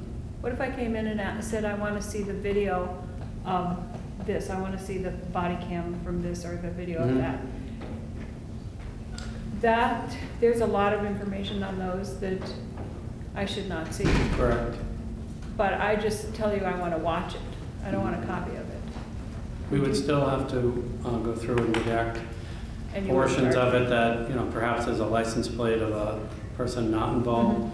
The other part I should say is this even part of an ongoing investigation? And that's just a whole other set of rules, and nobody's really going to get at that point. But we do need to redact it if there are innocent or non-involved folks in there. We need to, not the blue dot anymore, but we pixelize faces. Right. And remove voices, too, of people that should not be heard. So if I ask you for a copy of that video, you'll charge me for that time. Correct. But if I say I want to just come into the headquarters and look at it, once you've redacted, you're not going to charge me for that time. Correct. Got it. Well, I guess from now on, no one will ever ask for a copy. I know, we're going to make an office for some people I know who might be sitting in the room.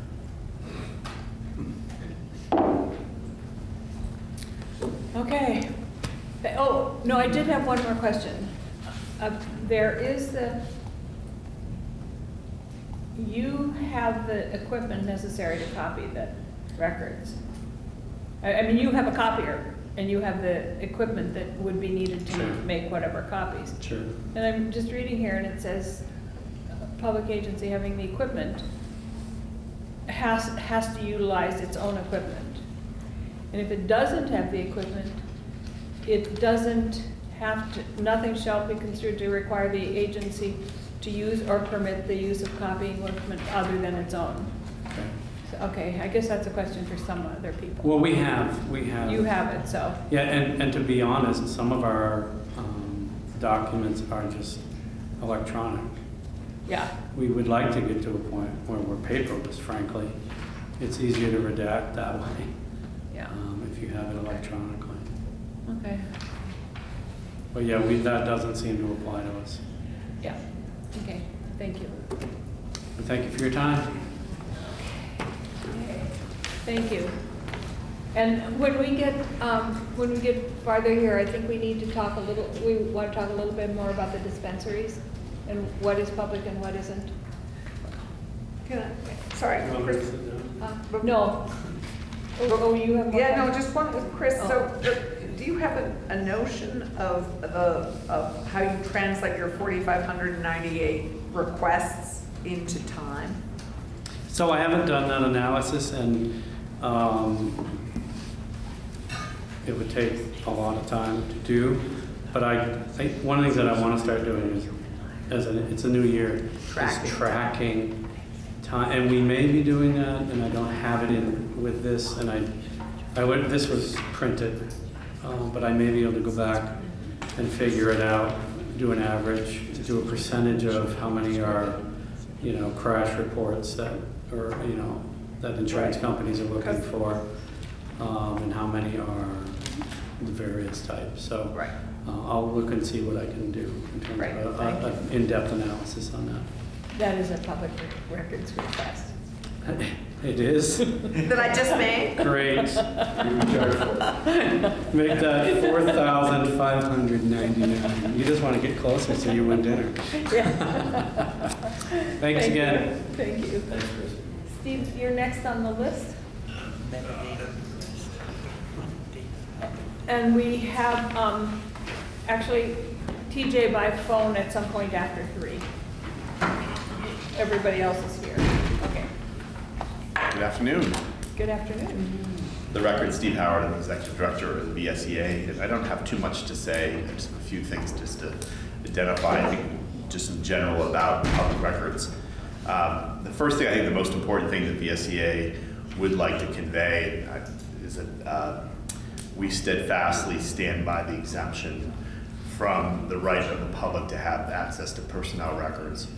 And we understand that that's going to be an issue this year that probably will be discussed in the legislature.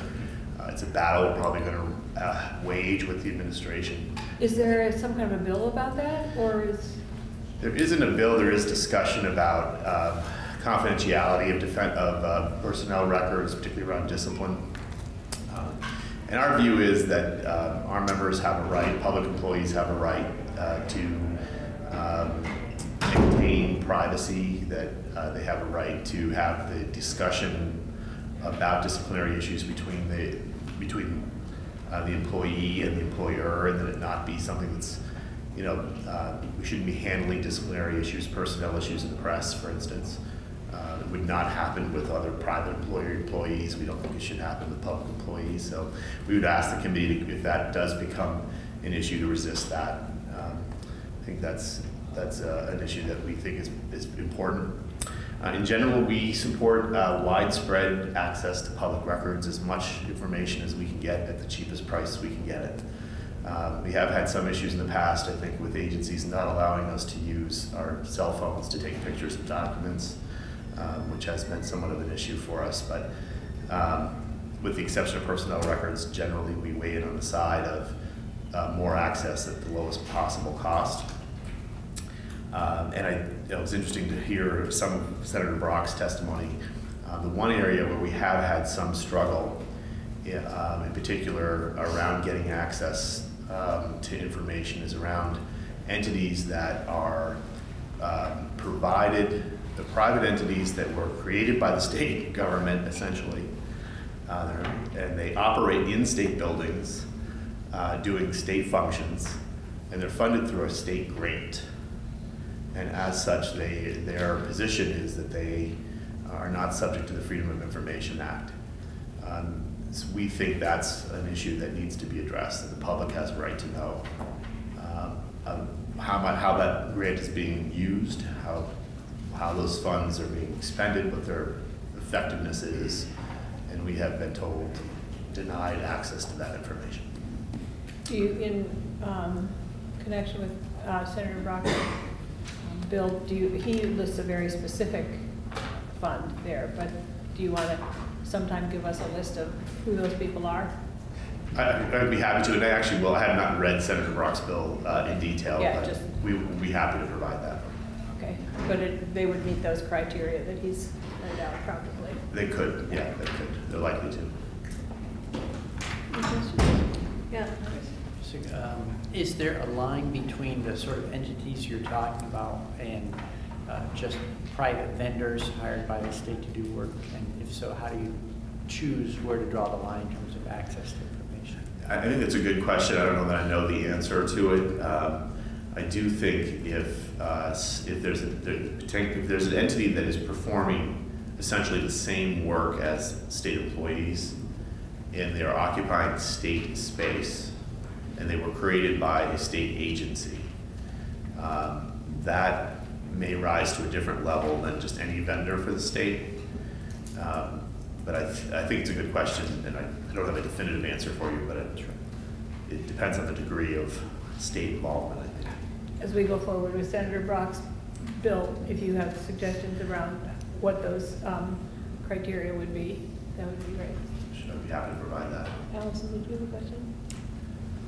No, I'm just curious if there have been public records requests on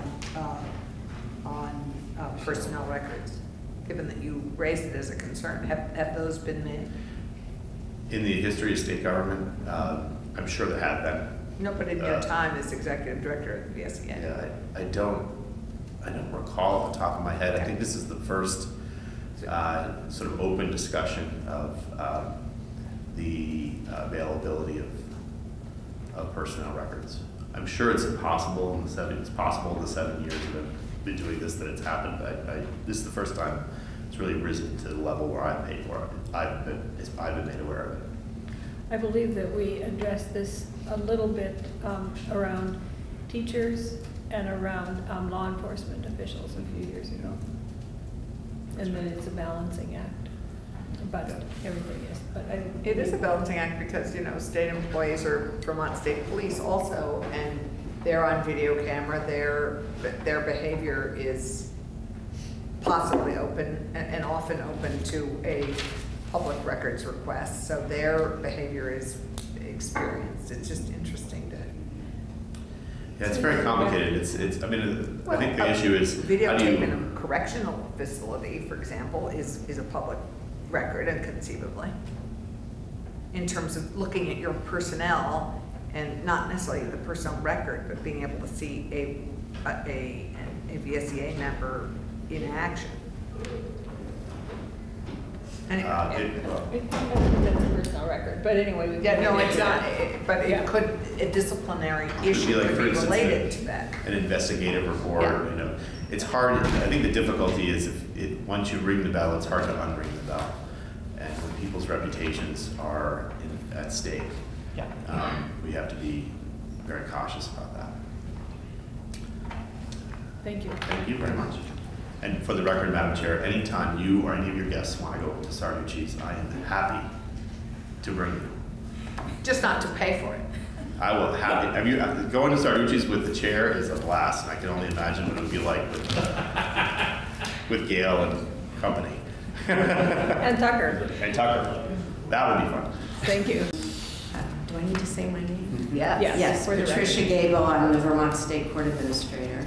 And I don't have prepared remarks, but I thought I would just do a brief framing that the judiciary as a separate branch of government handles public records issues through rules adopted by the Supreme Court. And very recently, this past summer, after a very deliberative process, the judiciary adopted new rules for public access to court records. And part of that was simply because it was time to take a look, but it was particularly motivated by the fact that we are transitioning from being a paper-based system for our case records to an electronic-based system. And so what the committee that handled this, and there is a standing committee in the judiciary, not only had many meetings, but also conducted public outreach for comment and had a public hearing in the pavilion. And so these are brand new rules. We're still in the process of getting used to them because in the old days, under the former rules, if someone wanted to look at a case record, it was a paper file, you had to go to the place where the paper file was and the like. Now that we will transition into electronic records, the court administrator becomes the custodian of those records. And developing a process to make sure that all records requests are handled appropriately will happen in this electronic world. So we're very much, as we're configuring for our case management system, including that in there. The other thing I might mention, I heard some other people talk about how the requests have increased, and I can say in the short term that I've been court administrator, which I think now is 6 years, requests for public records, copies of public records have increased dramatically. And so that's actually become a big part of my job, and that's under the old rules. So part of our structure will be to try and make sure that we can continue to handle those requests in accordance with the new rules. And the kinds of issues that we deal with not only are the issues of making sure we redact records that are should be redacted. We have files that are completely confidential, or we have things in a file that are confidential. So there is a lot of work that needs to be done, and we're hoping over time that redaction software will be of assistance with that. That is developing now, and so that's something we're looking into.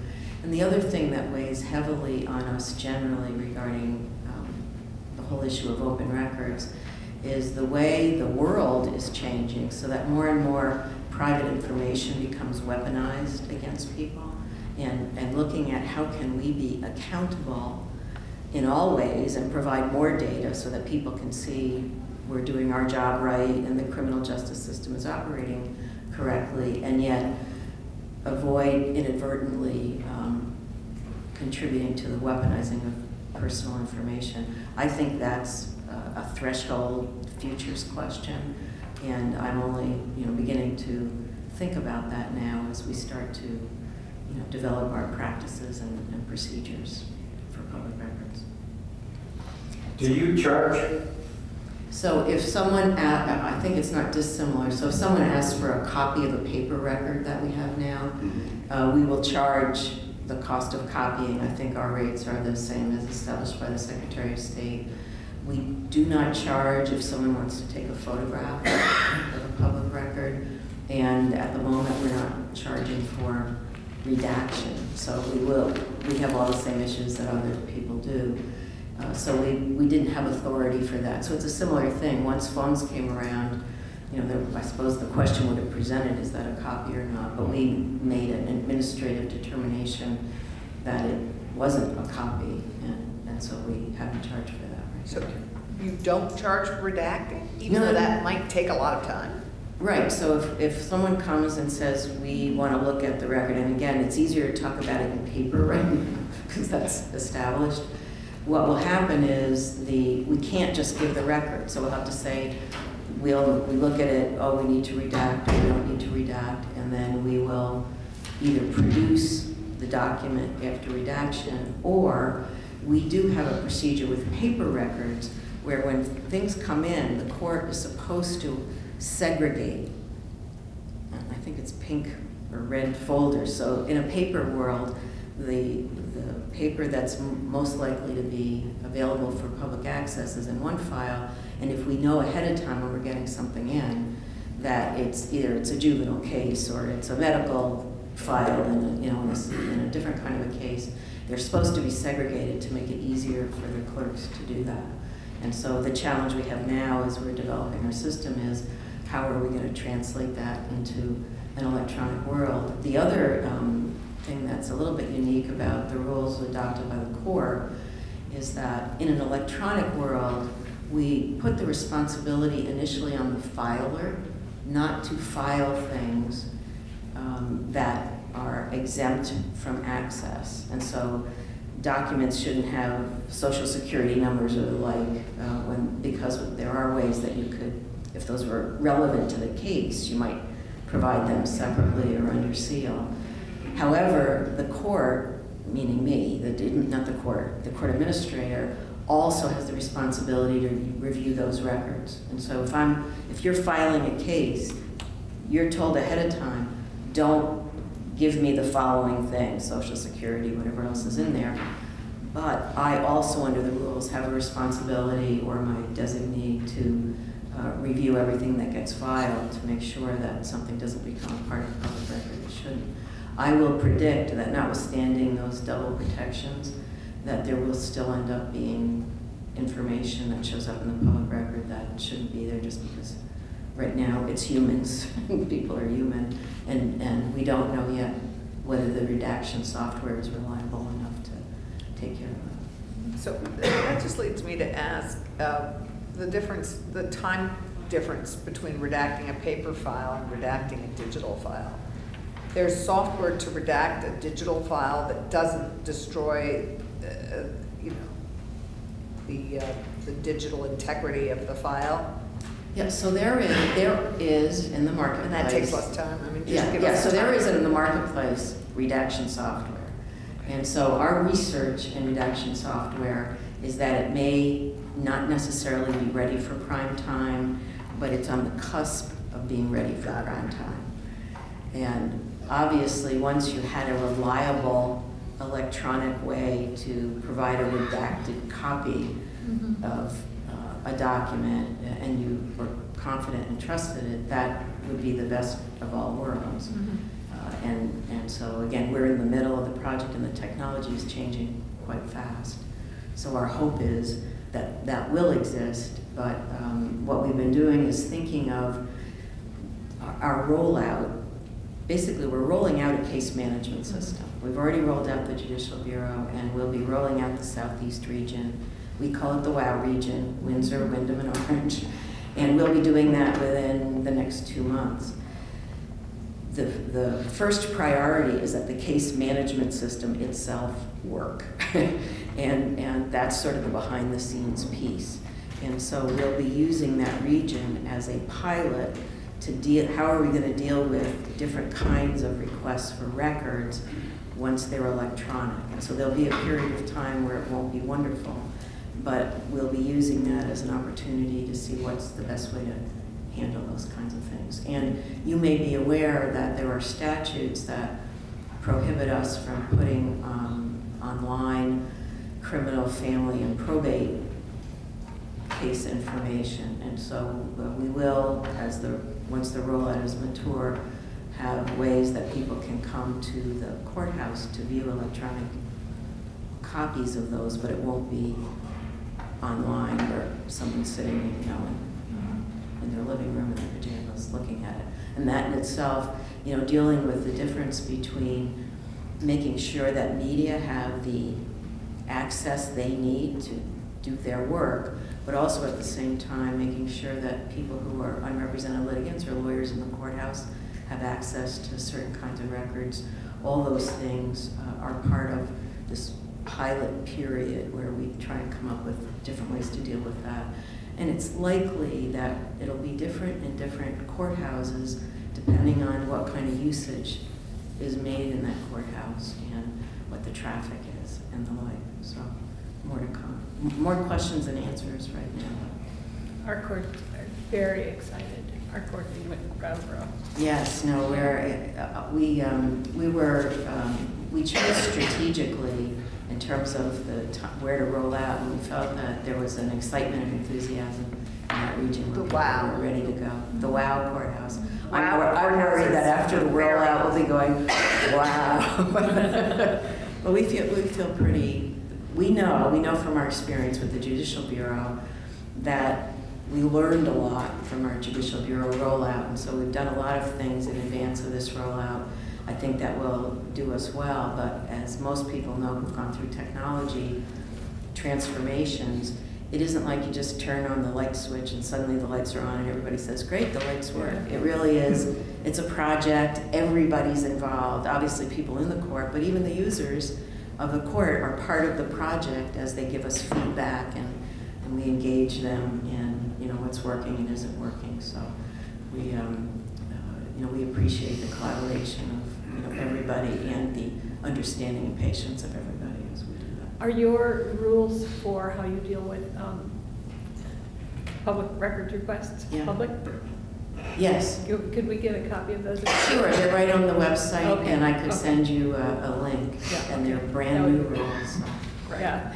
So the first time I participated in some of the committee hearings, but there were so many I couldn't go to them all. So I finally had a flight that I took, and I actually brought the book with me and read them all through since I'm the custodian of the electronic records. So it seemed like I really better know what's in there. Any more questions for Pat? Thank you Great, again. thank you. Thank you for coming back. Concoct something for tomorrow. So Anne is not here, I don't think, unless she's hiding somewhere. John?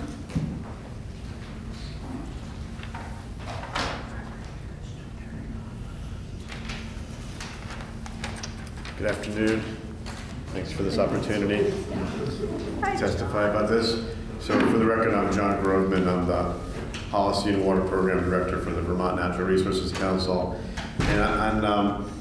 So in the vein of just having listened to everybody talk, I just hope to share some of my perspective on this issue. And obviously you're trying to figure out what, if anything, that you want to do in terms of legislation. So my perspective is I've been general counsel of a state agency. I was general counsel of the Agency of Natural Resources, and I responded to many record requests.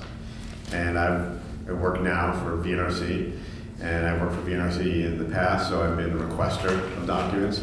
And then VNRC was also, we were an amicus party to the Doyle case. So we were involved with that case. and we're pleased with the decision. And I'll give an example of kind of why we got involved with that case and kind of how that came to be. So that's just kind of where I'm coming from on that.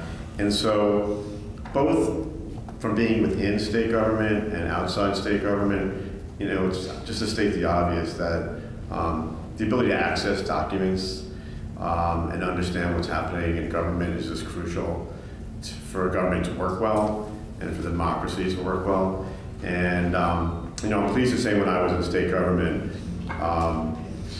we got lots of record requests, some big, some small, but we took them very seriously.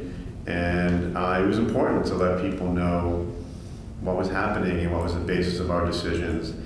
And we would go through the records, against the exemptions. And in our world at the Agency of Natural Resources, they were mostly attorney-client privilege issues. And we withheld documents that protected that privilege because it's also important to make sure that people could get their advice from their attorneys. But documents that were not subject to any of the exemptions, we provided them. We never charged anybody while I was at A&R. And while I was at A&R, and since I've left A&R, when I was there, I think one of the reasons why we didn't charge people, we had a pretty good record management system there, based on the technological advancements that we've seen in society, and it's only improved since then. And so we get a request that would come in, and most of the requests we got were for emails and some documents, but staff could search very quickly. They were able to search very quickly, identify the documents. People would just shoot me over files. We viewed the lawyer work of redacting documents as, we're already paying the lawyers to be there at the agency, and that was, and as I said, attorney-client privilege was really the main exemption that we dealt with. And we just viewed that as part of the work of being a lawyer who worked at a government agency, is to go through the documents. And then we would be able to provide, files on FTP sites and really pretty quickly get the information to people and not charge them. Since I've been back at VNRC, I've submitted a number of record requests to my former agency, and I have to say that they've done a really good job of responding to them. I have not been charged, although I understand that they now do sometimes charge, and I'm not clearly clear on when and why, but I have not been charged for any requests that I've submitted to them. And I've gotten the FTP site files just like I described to you, and it's been, I think, a process that works well. Since I've been back at VNRC, I've also submitted a lot of requests to the Agency of Agriculture, so this is kind of the contrast I have. And so the requests I've submitted to the Agency of Agriculture have all resulted in significant charges and estimations of charges and long negotiations about the charge and delays in getting those documents. And what I see is a difference between A&R and the Ag Agency, and the requests are often for similar things. It was, our world, and Senator Bray knows this very well, big issue was water quality and, the impact of, farm pollution on water quality. So we would submit A&R record requests about that, and then Ag Agency. And the Ag Agency would say, well, we don't have enforcement records, we don't have specific enforcement files, so we have to look at every file for every farm, and that's going to take us a long time. And one of the bills we got was for about $550. Now, we whittled that down after a negotiation. And then the Conservation Law Foundation that we work with often just submitted a request, and they got a bill for $1,500. And so, VNRC, when we get a bill for $500, I mean, if it's an important issue we're working on and it's something that, is in our work plan and we plan for, we can absorb that cost, although it's not something we knew we were going to have to pay for, and we certainly, it's a bit of a hit, because it was not in the budget. But it makes me think that ordinary citizens, I think, how could they pay $550, $1,500 to get access to basic documents when I see these two different agencies working, one not charging us, one charging us, and the big difference I see is record management. The big thing I see is that A&R has used their IT staff to figure out a way to basically create electronic files, and they don't feel it's as much of a burden, you know, the type of work that they do. And I just think that as you deliberate on this issue, it certainly seems unfair to charge the public for inefficiencies at agencies in terms of record management and that sort of discrepancy. You're asking for the very same records, really, from two different agencies and getting these radically different responses.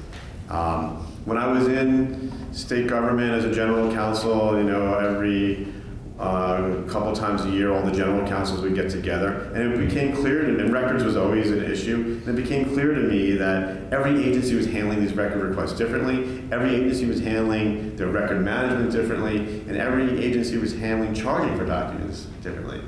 And that seemed crazy to me. And it seemed crazy to the other general counsels, and we always discussed having a uniform system that was fair, both in terms of record management and in terms of how agencies responded. And that's an issue that still has not been resolved. And I think that's the big issue really here is bringing all the agencies into the modern era, having good electronic record management so it isn't a burden. And then I think there's the policy question, which is what's fair, you know? How do you set up a system that recognizes the cost of state agencies, but does not allow agencies to prohibitively charge in a manner that, quite frankly, seems to be designed to just discourage people from getting the documents. It seems designed so people will say, you know what, it's not worth it. I'm not paying $500. I'm not paying $1,500. I'll just walk away. And that's a problem for government, you know, and democracy. The inspect versus copy issue. So when we got involved with the Doyle case, it was in a large part because of the issues we were having with the Agency of Agriculture. And we started to make requests to inspect at the Agency of Agriculture so we can go down and look at the documents and then kind of hone in on what we really wanted. So we did file the amicus brief and cited the law that you heard reviewed at the beginning, and you know what the decision was in that case. Since the Doyle case, the inspection provision has been helpful. I had one instance where I did make a request to inspect. The ag agency made, now in the old days, I'm old enough now that like I remember I used to make requests to inspect, and then it would be like a box, right? You'd go there, there'd be a box of documents, and I would go through them, and then I would say, it could be hundreds of documents in the box. And I would sit there all day, I'd go for lunch, I'd come back, it was really very pleasant, quiet day. I have 5 documents I wanted copies, right? So then I would say to whoever was in charge, I said, can I go use your copy machine and copy the 5 documents? And they would say yes. And I would pay, 50 cents probably, 10 cents a copy or something like that. But now when I made my request to inspect, they sat me in a room on a computer and they said, here's all the documents, we just put them all on this computer. And I went through them, and I got to the end of the day, and I said, okay, there was 100 documents, and I said, I'd like copies of 5. And initially, it was right after the Doyle ruling, so they were like, I think we have to charge you for the whole thing. And I said, I don't think that's consistent with the law. I said, I just want to hit print on these 5. Can I just hit print? And they said, no, but we could hit print. And I said, okay, then go ahead and do it. And then they called some lawyers, and they decided that they would print the documents, and then they charged me like whatever the rate. It was less than $1, I think, for the whole thing. So that's how that went down, and clearly it showed me that they're still trying to figure out, the agencies are trying to figure out how to implement this decision. I don't know where they're at, I don't think there's consistency, as I'm just going back to what I said before, and I think there really needs to be consistency. But as you move forward, I just hope you consider all these factors and understand that we need to have fair access to documents. We can't have exorbitant charges that could be used to discourage people from getting those documents. And the inspection option is a useful option, certainly for a group like VNRC, but I can certainly see for an average citizen that says, I just want to go in and I just want to look, right? I just want to know about this one thing, and I want to look. I'm not asking for an FTP site, and I'm not asking for copies of hundreds of documents. So that's basically what I wanted to say, and happy to answer any questions. Don't you think it's kind of bizarre? Which part? The experience you had in terms of, one agency saying one thing. Yes, it is. Did you ever say to the Ag Department, I have. A&Rs? I have, and as Senator Bray could tell you, ag agency and A&R don't seem to care what each other think about different things. As you know, right? I forgot about that. Yeah, it's not good. So that's a whole other thing. Well, you know, thank you, Mr. Grogan. The point for me as a citizen legislator is, you know, we're lightly staffed. We leave for roughly 7 months of the year. Even an issue you're trying to follow, it's difficult to follow from home and at a distance. And so if we have groups like VNRC or CLF who have the expertise, time, and are dedicated to looking at things on everyone's behalf, it's a real problem if they can't really help us have a clear picture of what's going on. And we all stand to lose. So. Yeah. And we don't really care who asks or why Right. they ask. It has to be. Right. I mean, I'm just saying it because I know this issue and Right. I've worked with these folks, and it's been very Right. helpful that they're asking these questions. Right. Good. Well, thank you for your time. Thank you. Yeah. Thank you. And we're not charging for it. I appreciate that. Well, and you're not making me pay for your generous contribution. And, well, your cell phone didn't go off. So Secretary Condos? if a legislative committee asks for, could we as a committee make a public records request and then be charged or not charged for it? Good question. Pardon? Well, I wasn't exactly asking you, but since you're here, I'll ask you. No, I was just saying, we see what citizens go through and what these organizations go through. What if legislators as a group, if our committee makes a public records request, are we going to be charged for it? I wouldn't want to be the head of that agency that refused to give you Right. records. It just seems so. Maybe John Grumage, through you, Chris. Well, that's why I'm thinking about it. We made requests, and sometimes the response is more vigorous than others. So, welcome. Thank you. For the record, Jim Condos, Secretary of State. And I want to preface, I've got my cough drops here Okay. because I've had a pretty good head cold this week. So if I take a break to put a cough drop in, you'll know why. Thank you for providing me the opportunity to discuss the important issue of public records and access in Vermont. The issue is something that I've been incredibly passionate about. It was a key issue when I first ran for Secretary of State in 2010, and over the past decade, my deputy and I have made over 60 visits to cities and towns all over the state to talk at every corner of the state to talk about the importance of open meetings, public records, and Vermont's right to know laws. Just a few months ago, my deputy, Chris Winters, and I finished up the 5th biennial tour round of what we like to call the Transparency Tour. Before I go on, I just want to give you a little bit of my background, and I think many of you know that.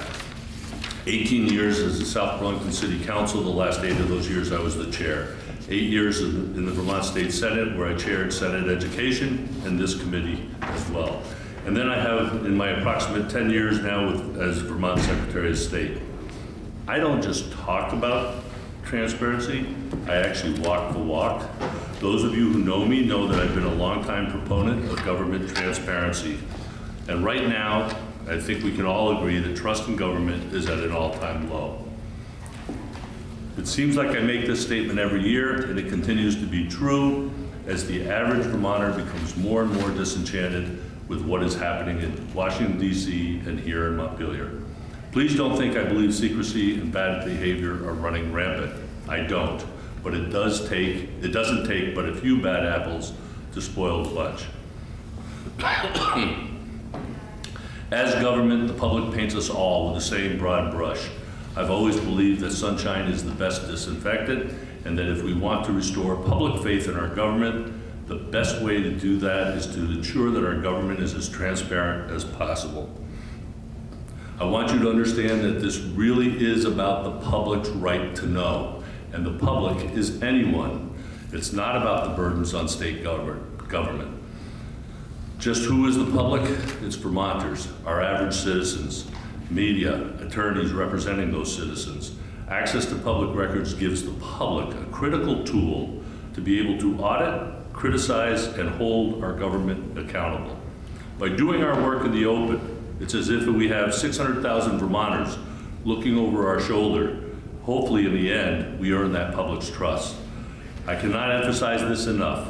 The records created in the course of government business actually belong to the public, not to the agencies. As government officials, we are just the custodians in possession of them. Is it fair to charge Vermonters for the inefficiency of government? And I think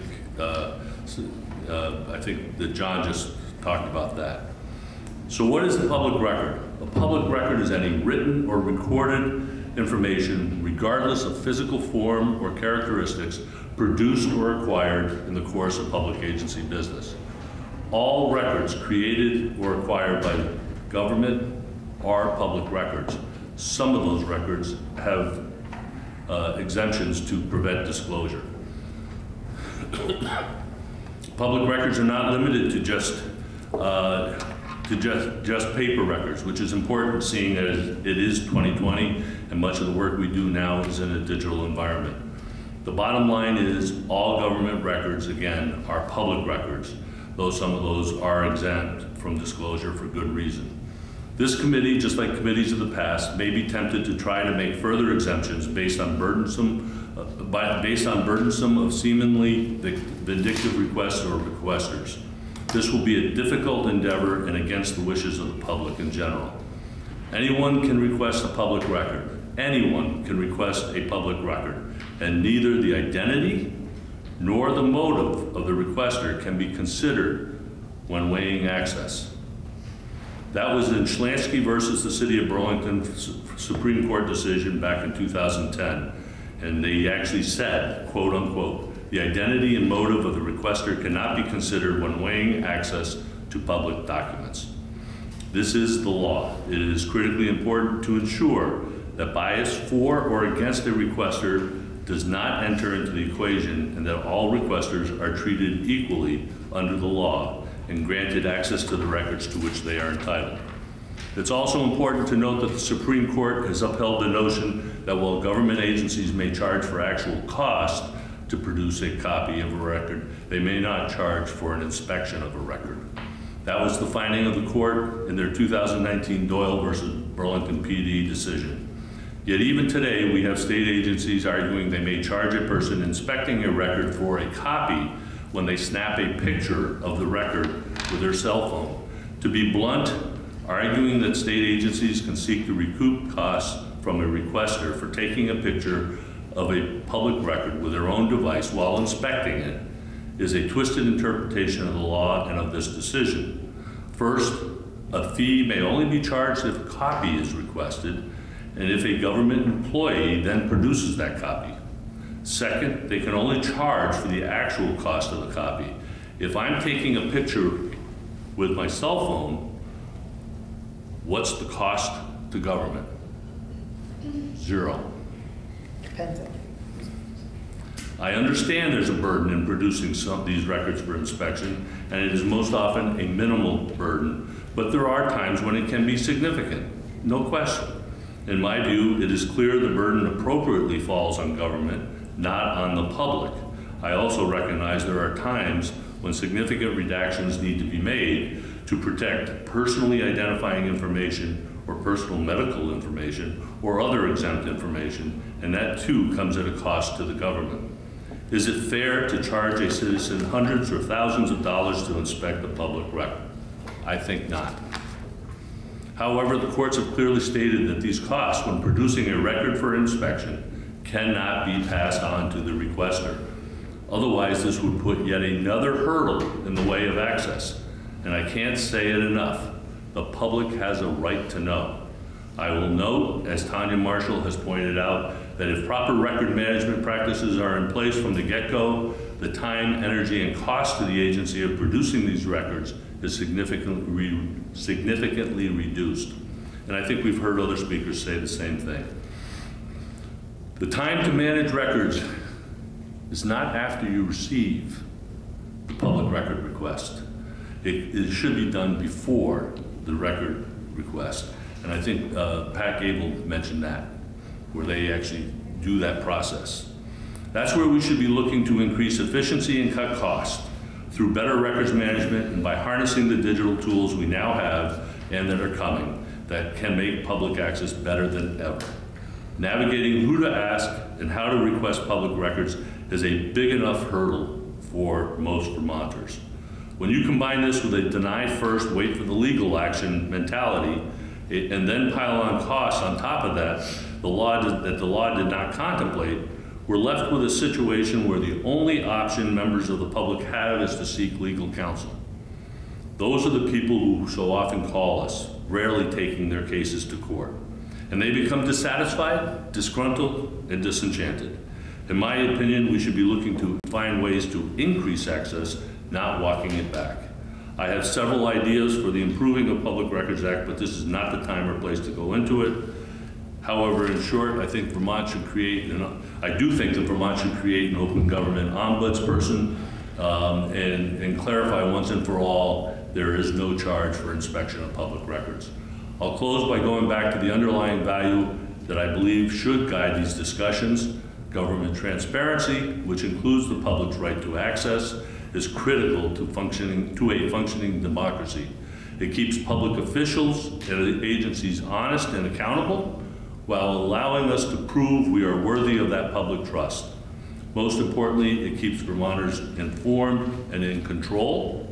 And I want to thank you for your time and attention, and I'm happy to take any questions. So I have just, I understand that this is a, I misunderstood before, I think.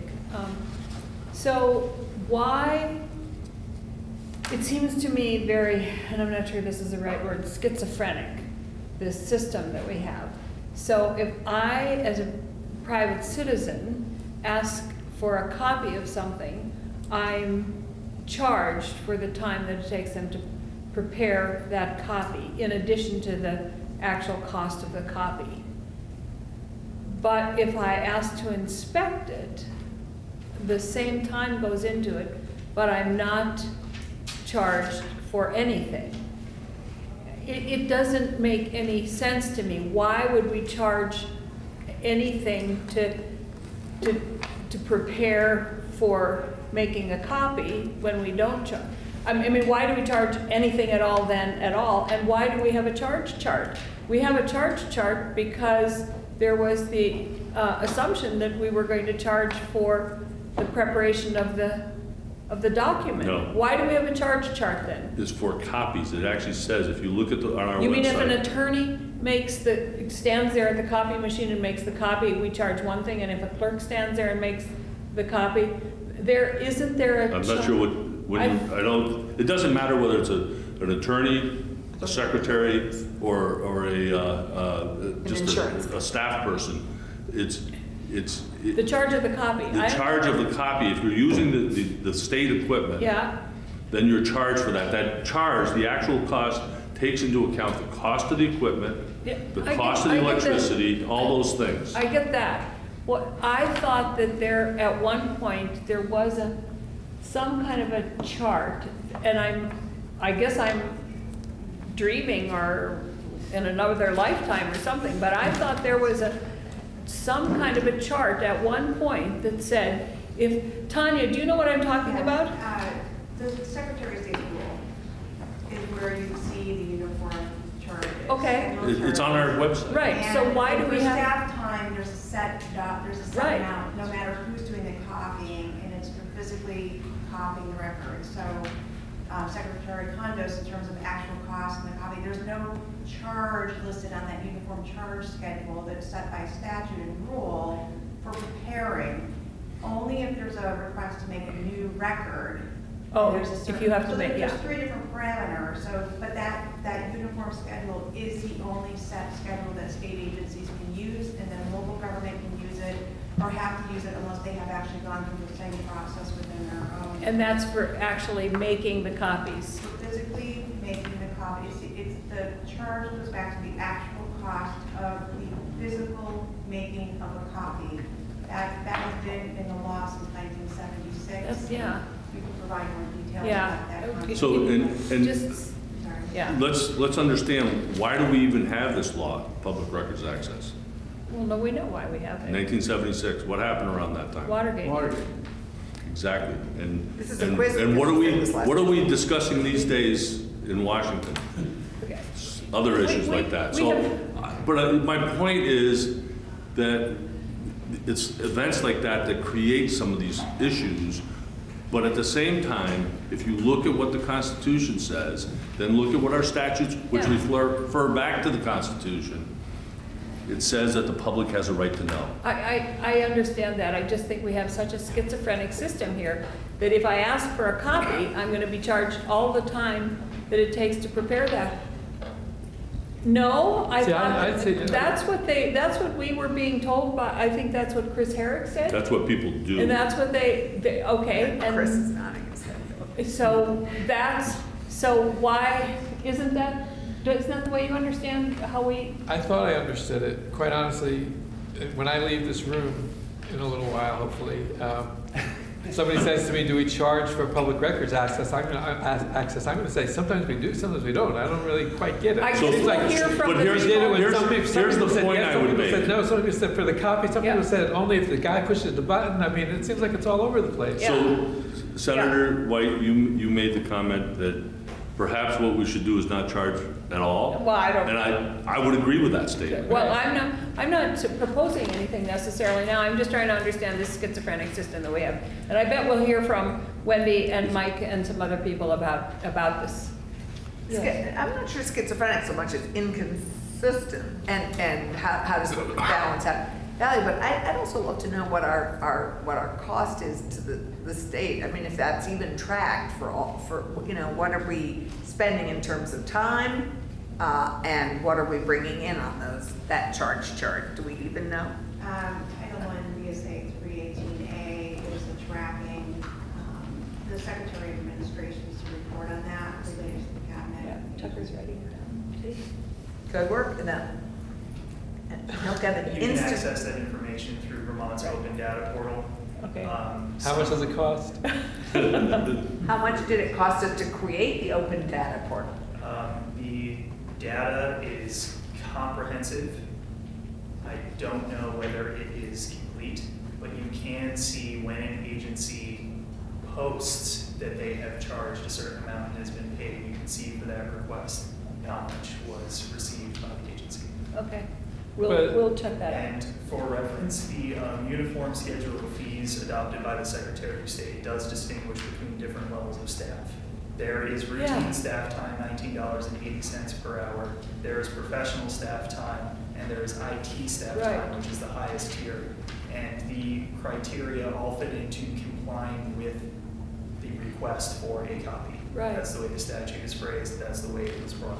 So they do charge for preparing it because it's complying with the request. Okay, I just wanted to make sure I understood that. Thank you, Tucker. Now you understand it? No, but thank you, Tucker, because I understand it better. Okay. Okay. Any more questions for the Secretary? No. Thank you. Always good to see you, sir. It's always good to be seen. Wendy? And not you. I guess you.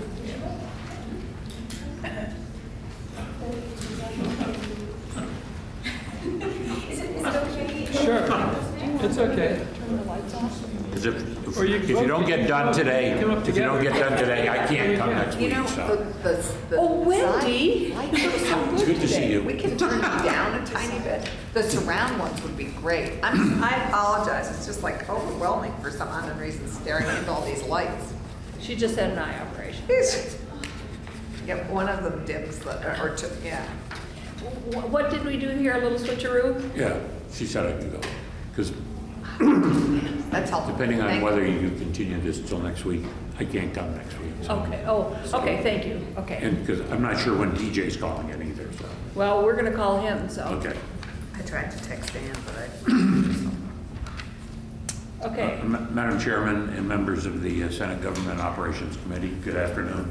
My name is Mike Donahue. I'm the Executive Director of the Vermont Press Association, which represents the interest of 11 daily and roughly 4 dozen non-daily papers that circulate and cover the news in your communities and in Vermont. I'm also here today in my capacity as First Vice President of the New England First Amendment Coalition, which is a 6-state effort by journalists, academics, librarians, lawyers, and just regular citizens who are interested in the protections of the 5 freedoms covered under the First Amendment. As some of you know, I spent 47 years as a writer at the Free Press, beginning my senior year as a high school sports writer. These past few years in retirement, some media outlets have used me to cover some stories, and I've always had a love and belief in the public's right to know the truth, and that's why public records are such a vital part of what my career has been around. Before I go on, I do want to acknowledge the work this committee has done through the years on open government, open meetings, public records, transparency, and everything like that. As the chair well knows, she and I have talked about this a couple times, the F grade that Vermont often got for transparency by the different evaluations state by state, and that we're trying to move up and get you into at least the C category. I still hope you're number one someday. You know, even being in the top 3 or 5 would be good. I'd love to be number one at some point for transparency. The Press Association is here today to continue to offer our support and help as you may consider any new legislation, including upholding the recent Vermont Supreme Court decision about pre-inspection of records. Since that decision in September, Democrats led by Secretary of State Condos, Republicans led by Governor Scott, and many others have all made it clear that free inspection should continue to be the law. Pretty much everybody agrees. Unfortunately, until I guess last Thursday, I was under the impression in my discussions with Attorney General T.J. Donovan that he wanted to institute a so-called pay-to-play or pay-to-read, if you will, government system charging taxpayers to have access to the daily operations of state and local government. This is really about the cost of doing business for government. The Vermont legislature, as a governing entity, has always been open to the public. The copies of your printed bills, the committee hearings, such as this that you host, the debates that are heard on the floor, they're all open to the public. Anybody can hear them, see them. The cost comes for this legislature out of an annual budget for the legislature to ensure transparency. In my discussions with Attorney General Donovan, he often cites some law firms are asking for records that might be used to sue the state of Vermont. As Secretary of State Condos pointed out, the law is clear that why somebody might want to see a public record is never relevant. That's the law. It's also irrelevant as to who is asking for it. But here's the reality. If that law firm just files suit against the state of Vermont without getting those records, all of those requested records will eventually have to be turned over by the state through the pretrial process known as discovery. So either we can give them to them now or we can give them to them later. But at some point, if they file suit, they're going to get a copy. And obviously, when they get them in discovery, there is no charge for anything. So there's boxes and boxes. Yet there are several benefits to full transparency.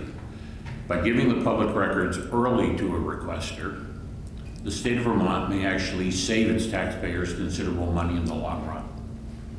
The law firm may realize that its possible legal claim is unworthy and that no lawsuit is actually filed against the state of Vermont. Or that the law firm may realize that what they thought was a potential multi-million-dollar judgment against the state of Vermont is really worth only a small fraction. In that case, a settlement can be reached early without the time and full expense of preparing a court case and the time and expense of judges, staffs, and courtrooms. The pay-to-play or pay-to-read model in government goes against all transparency traditions in Vermont. Does your local library charge residents to come in and read the morning paper? or for your librarian to pull some historic book out of a back room because somebody wants to read it, or anything else that they maybe have available at the library, magazines or whatever. No, that is covered in the annual budget for that library. Why should taxpayers get charged to read minutes of government meetings or letters of town boards, or even to review the legal bills submitted to the town? Once you start charging to read public records, you have to wonder if charging the public to attend public meetings is far behind. The legislature, the media, and others should be encouraging all Vermonters to get involved in their local government. Yes, it can be a pain to have people looking over your shoulder, looking over the shoulder of government leaders, but that was how this country was set up.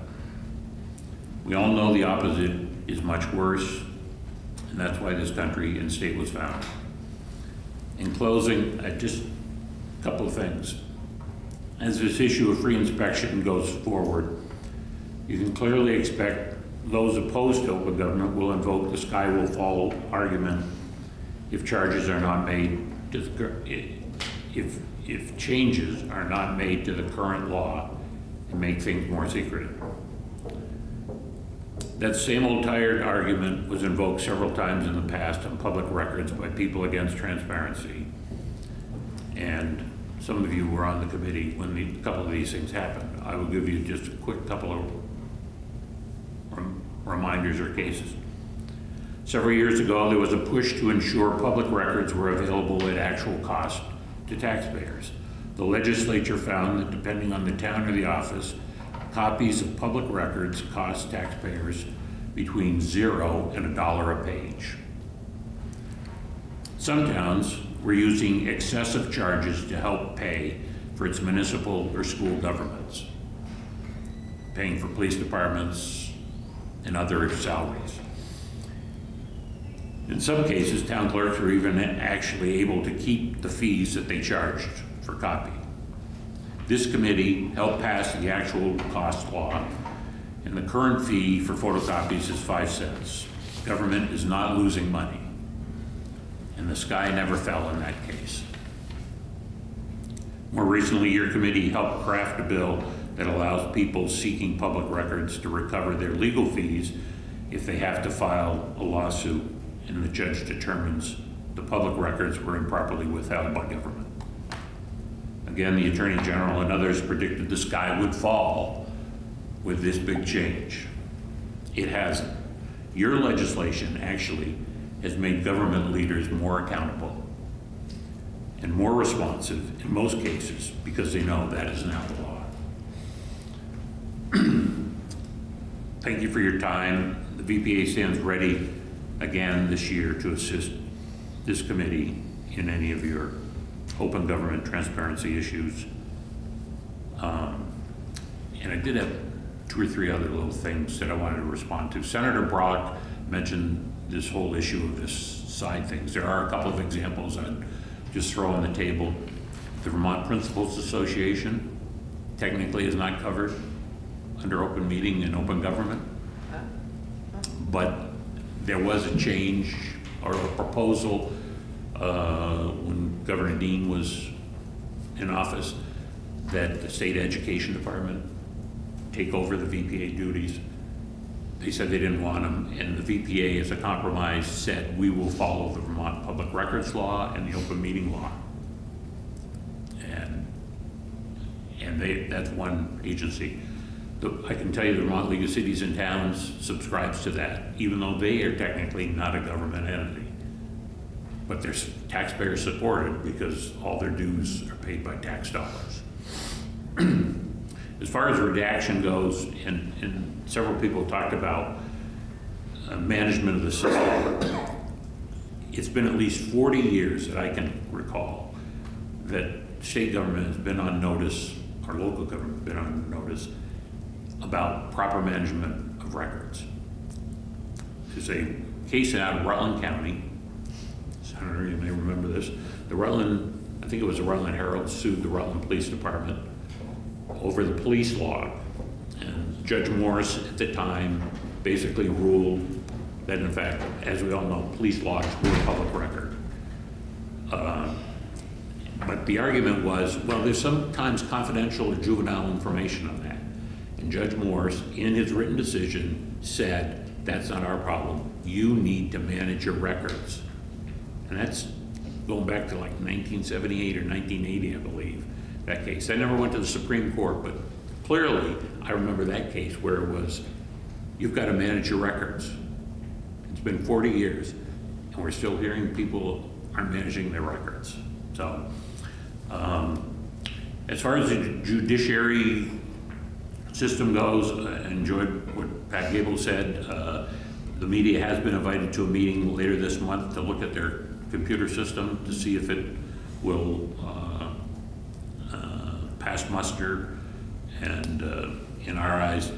And the other thing in redaction is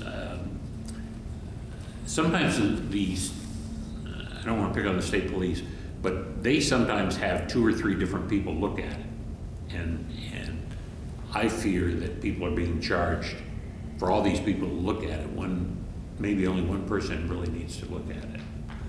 And there is an over-redaction on a lot of things. And to give you one example, I put in a public records request to the state police for a case file. And it eventually came to me. And I actually gave them the case name, number, everything. And when I got the thing, even the case number was blacked out. And I'd given it to them. So it's like, why are you blacking it out when I already have it? And the other thing was, how did I know this was actually the case I wanted? They sent me a case. I don't know if it was in fact the case I wanted. Because it was redacted. They redacted something. So there is some over-redaction that you may want to address at some point if you are going down that road. Possible. I hate a Friday writing about something. So thank you. Thank you. Thanks, Mike. I do have, having had more contact with,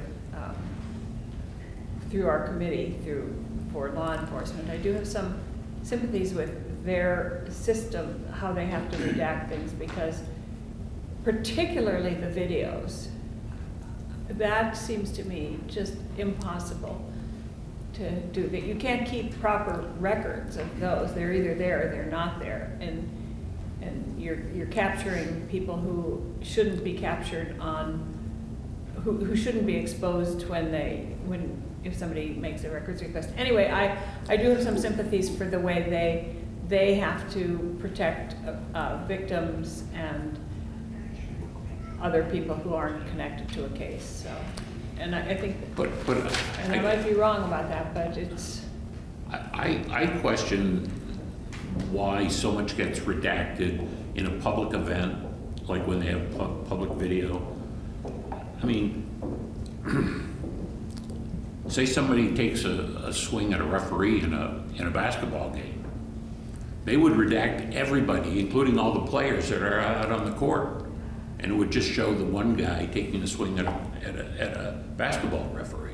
When everybody, 3,000 fans are at Patrick Gym and could see it. Why are we blacking out? Yeah, I'm not concerned about public events, but private things, domestics and things when people have their body cams on and they record something and you have somebody else in the car, do they really need to be recorded? That they were in the car when the car was stopped? So I think it's a case-by-case basis. It is, and we have to. That when somebody's in the privacy of their home, I can understand there's certain things like that. But when it's out on a public street and it's unruly Saturday night and the cops respond to a fight in progress, yeah, and then suddenly. And it is a case-by-case, but anyway. So my question about the schizophrenic system that we have, because I saw both of you going, we do have a schizophrenic system, right? I agree with Secretary of State Condos. I don't think you ought to be charging. It's a cost of doing business. No, but I mean the way we have it now. Yeah. Okay. So strike the fees. I'm glad with that. We're happy with that. Sure you are. I mean, if you, well, I don't. But But if you're gonna start parceling out when you're gonna charge, is your fire department gonna start charging when they start responding? No, no, no, I'm just saying that the system that we've been operating under is interpreted in different agencies in different ways, it seems to me, and that we need to figure out what that is and what the balance is. That's all I'm saying. And I'll just tell you one quick story. I asked for inspection the other day on a public employee who was arrested for DWI, and I want to know if they were suspended, what happened to them, if they were suspended, put on paid leave while they were investigated or whatever. And the town manager wouldn't tell me. So I said, okay, I'm gonna have to file a public records request for the payroll sheets, time sheets. And I want to inspect that and try to figure out whether the person was ever suspended, put on leave, whatever. And I sent it on a Friday afternoon, late, and by Monday morning at 9 o'clock, they had already scanned it in all the timesheets and sent them to me. I didn't ask for copies, but they took the time, no charge. I guess they didn't want me sitting in their office listening to things, but they sent all the timesheets for the person from September to the end of the year. Thank you. Thank you. Thanks. Wendy? And I do, you know, we talked earlier about having to, no, come on, please. Really needing to figure out what we're going to do by January 31st, because that's the deadline for committee bills, and if we're going to do anything, make any changes at all, whatever they might be. But Senator Collmore just pointed out to me that Randy Brock's bill gave us a vehicle so that we really don't have to be done by January 31st. We can, if there are specific issues that we need to address that may not even have anything to do with this central issue that we're talking about, but other issues around public records, that we have a vehicle to do that. So, You have a number on that bill, by the way? yes, I do, as a matter of fact, because I have it right here. 305, yeah. Yep. It just came out today. Okay, thank you.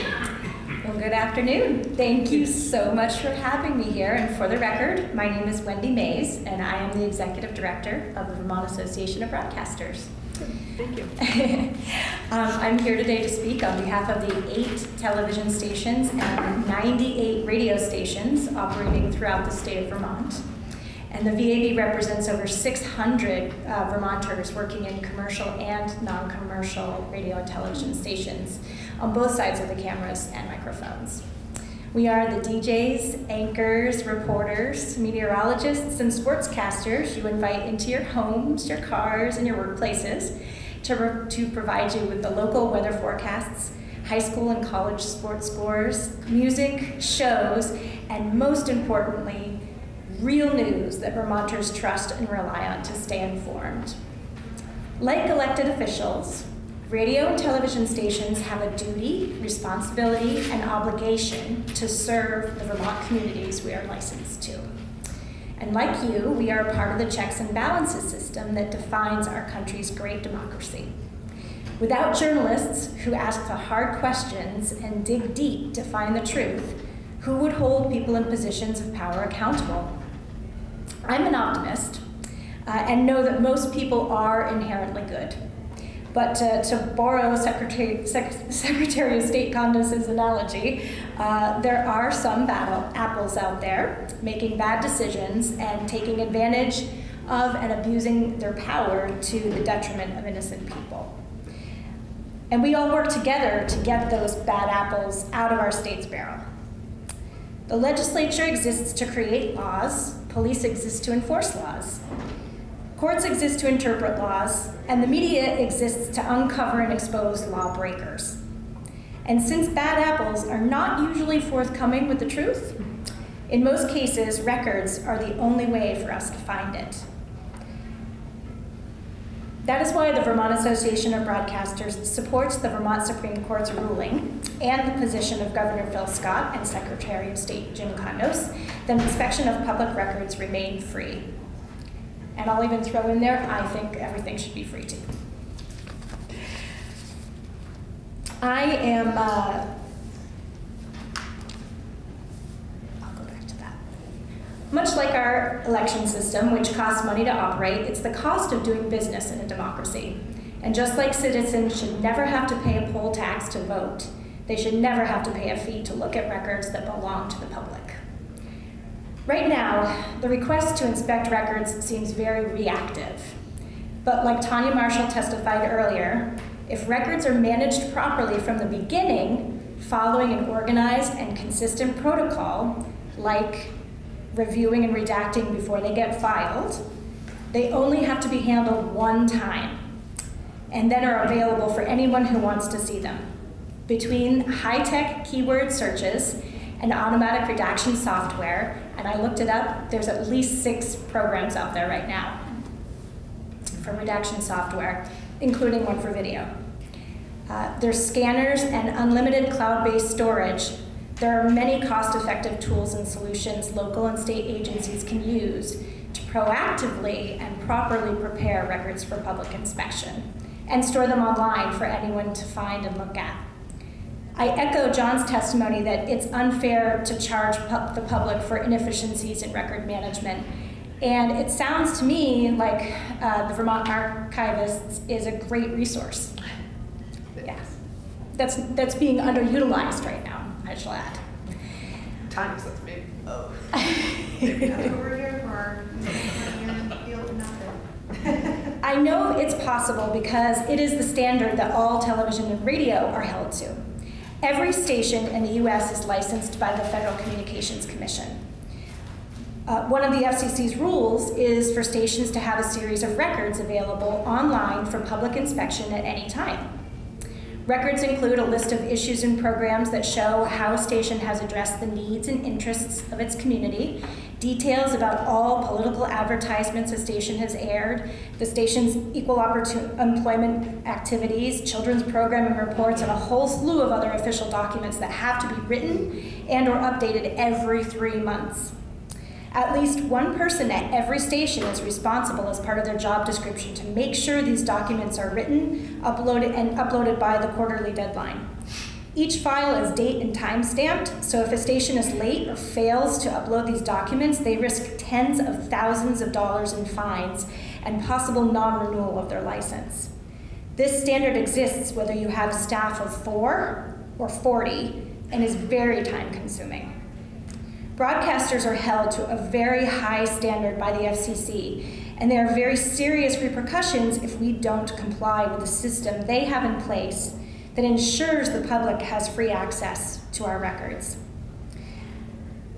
So today I heard the Department of Public Safety Deputy Commissioner say that most of the 4,500 records requests his department received came across his desk, and last week I heard the Attorney General's Chief of Staff say that she personally handled the review and redactions for the 157 public records requests that they got last year. And that made me think, why does the Chief of Staff and the Deputy Commissioner have to spend their time redacting documents? It just seems like they have a lot more better things to do than that. Is there no one else that is qualified or capable of doing this? And why is that? Is it because the 270 plus exemptions are so subjective and open to interpretation that it's impossible for anyone except a highly trained professional to work with them? And if so, to me anyway, therein lies the burden on the custodians of the public records. Senator Clarkson, you mentioned, you used the word inconsistent. And that's the perfect word to describe what's happening on a real level out in the field, what our journalists are reporting that they are experiencing. And that is a big problem. If we are all confused, imagine what's happening in the small municipalities that are not even privy to things that are happening in here. it means everybody's confused. And even though there is a structure, it seems like there's a lot of confusion with that structure. And that's very apparent with the fact that, you know, I do agree with John's testimony. Our news departments have been quoted thousands of dollars to obtain the records that they're requesting. And it's not broad, it's very specific. And to them, those thousands of dollars is really just a brick wall for the people to say, no, you can't have them. And we're gonna do it through a financial brick wall. So they tell me that fees are all over the place, and it just varies depending on who you're talking to. So they can't ever determine in advance how much something is gonna cost, and it's just when you're trying to get to the truth, that's a brick wall that just shouldn't be there. So, in closing, Vermont Association of Broadcasters urge you to join us in supporting the Vermont Supreme Court's decision, which supports freedom of information and transparent government. And I really appreciate this committee giving me the opportunity to speak on behalf of Vermont's hardworking broadcast journalists today.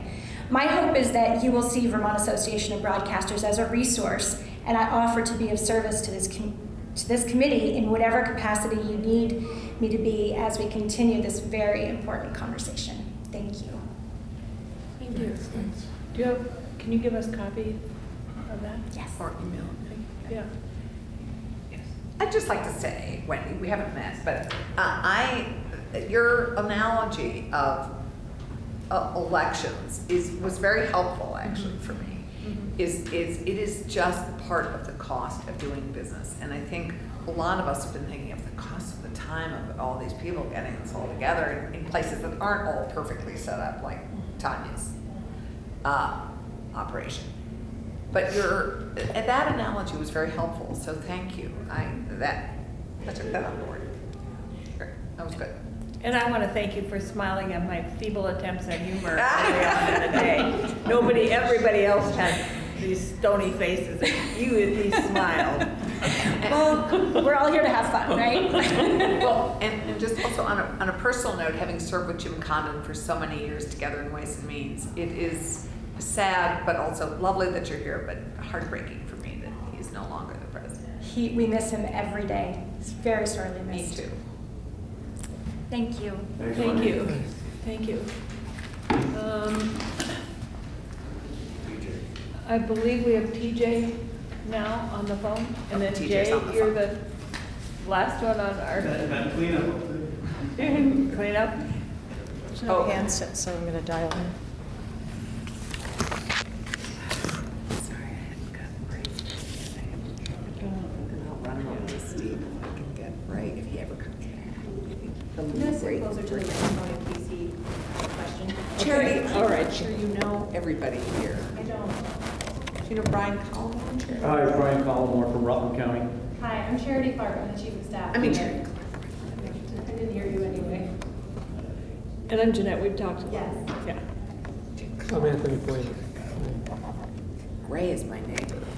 You know, if you want to go ahead with Jay's testimony, I haven't dialed for one of these before, so I'm going to get some help. Okay. We're going.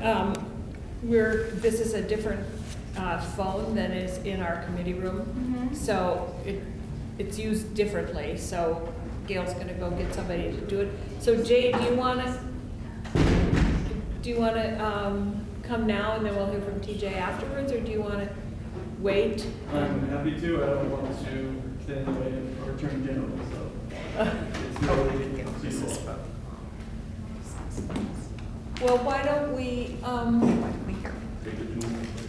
we get Chris's vote on those two and then turn them in. Great. And then by that time we'll have TJ dialed up, and then we'll just keep going in order, unless there's some reason I prefer. You're a yes and a yes? Okay, great. You knew what they were on, right? The act relating to appointing town agents and the bond. Yeah. Okay. Do you want to take them up?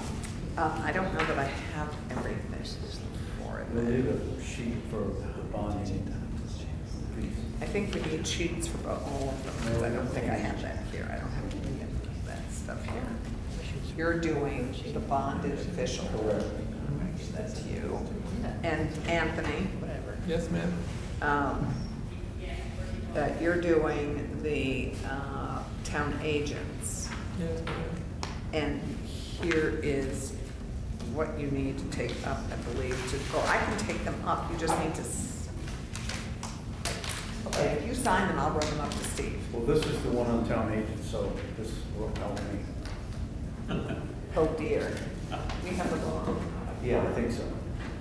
He's doing bonded people and. Well, don't take my folder, just take the sheet. But the vote No, that's my copy of the bill. These are mine. These are my documents. They're Is wide this all open on for public record? inspection right now. Charger. That's bonded.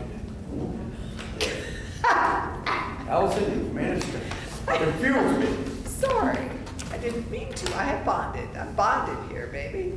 And that says reporter is column. Yes. I know, but I don't have this sheet for that particular. And I don't, either is my point, I don't have. That's the sheet that Anthony should have. Okay, Anthony, you It's have right that, here. and this is right here. And here is 500, I just put that in. And if you sign that for me, I will take that upstairs. And you're doing town agents. No. No. You're doing bonded, oh shit. Allison, pull it together, come All on. I can tell you is that not being able to see is clearly leave that out. affects. Here, Allison, he's doing, Collmore's doing bonded. I just gave him bonded, you told me I wasn't. No, you said town agents to him. Okay. Give it to him, and this is Anthony's. Okay.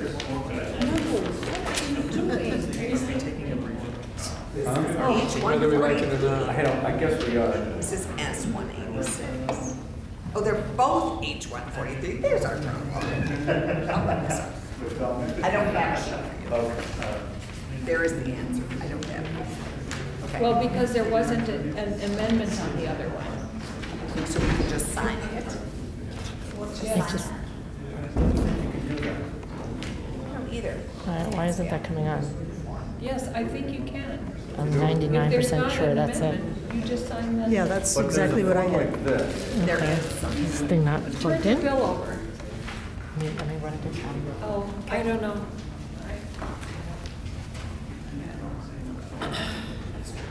Well, we'll have time after, I hope. Okay, well, we won't get them up today, that's clear.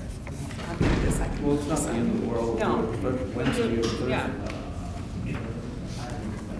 We'll turn them in tomorrow. Oh, and plus I need Betsy's notes.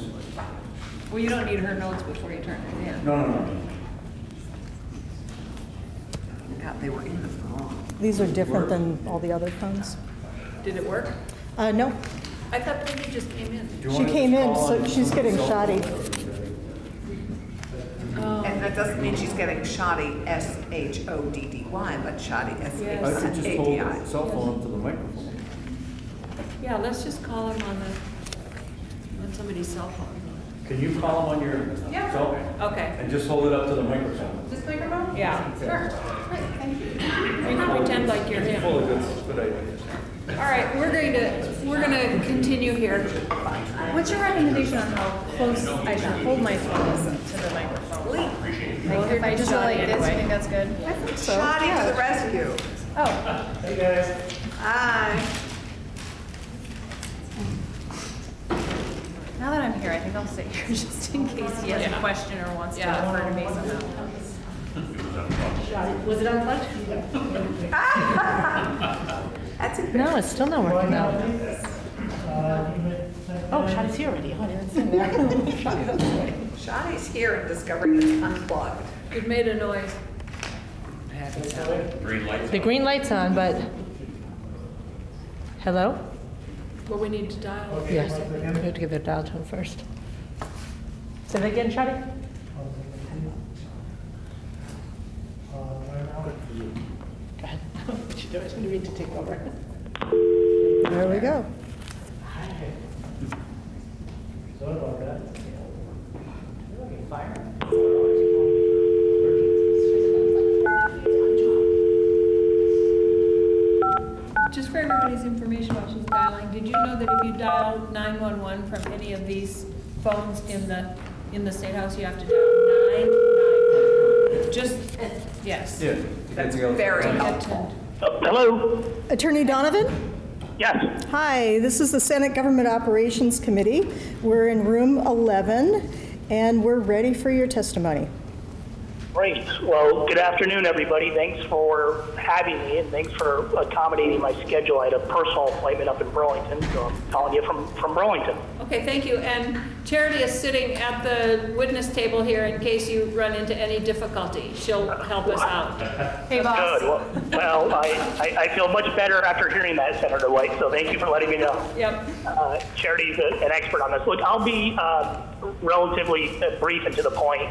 First, again, let me thank the committee for taking this issue up. I know people feel strongly about this issue, and my view is that I think the law is clear, and I think that the Doyle decision is clear. But anytime we can have more clarity, that's a good thing. So thank you for addressing this issue.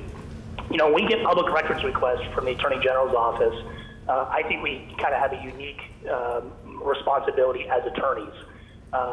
One of our first obligations, our ethical obligations, is attorney-client privilege. And so we're always looking, obviously, to fulfill our professional responsibility to our clients. And when we're looking to respond to a public records request, the legislature has said, ballpark, there's about 290 exemptions to the Public Records Act. And when you talk about, well, can you charge for public records? I think the Doyle decision is really clear. No, you can't charge to inspect records. I think that's clear. Yes, you can for copying records.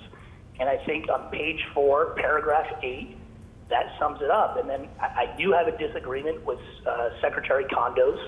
We get into this debate about what a copy is. The court, who has the final say in our state about what the law is, said that this, and I quote from the decision on page 4, the legislature, when they said a copy, the legislature meant a record that a requester could keep and review wherever and whenever the requester chooses. A photo from a cell phone fits that definition as a copy. A record that the requester could keep and review wherever and whenever the requester chooses. That is a copy under the law, in my opinion. I respect that people have a different opinion than that, but I think it's very clear. I also disagree with Secretary Condos. If I understood his testimony clear last week, I think in the House, that a copy has to be a paper record. We're living in a digital world. Our phones are computers. Technology is outpacing the law. The idea that we're going to define a copy as a paper record when we're operating in a digital world is outdated.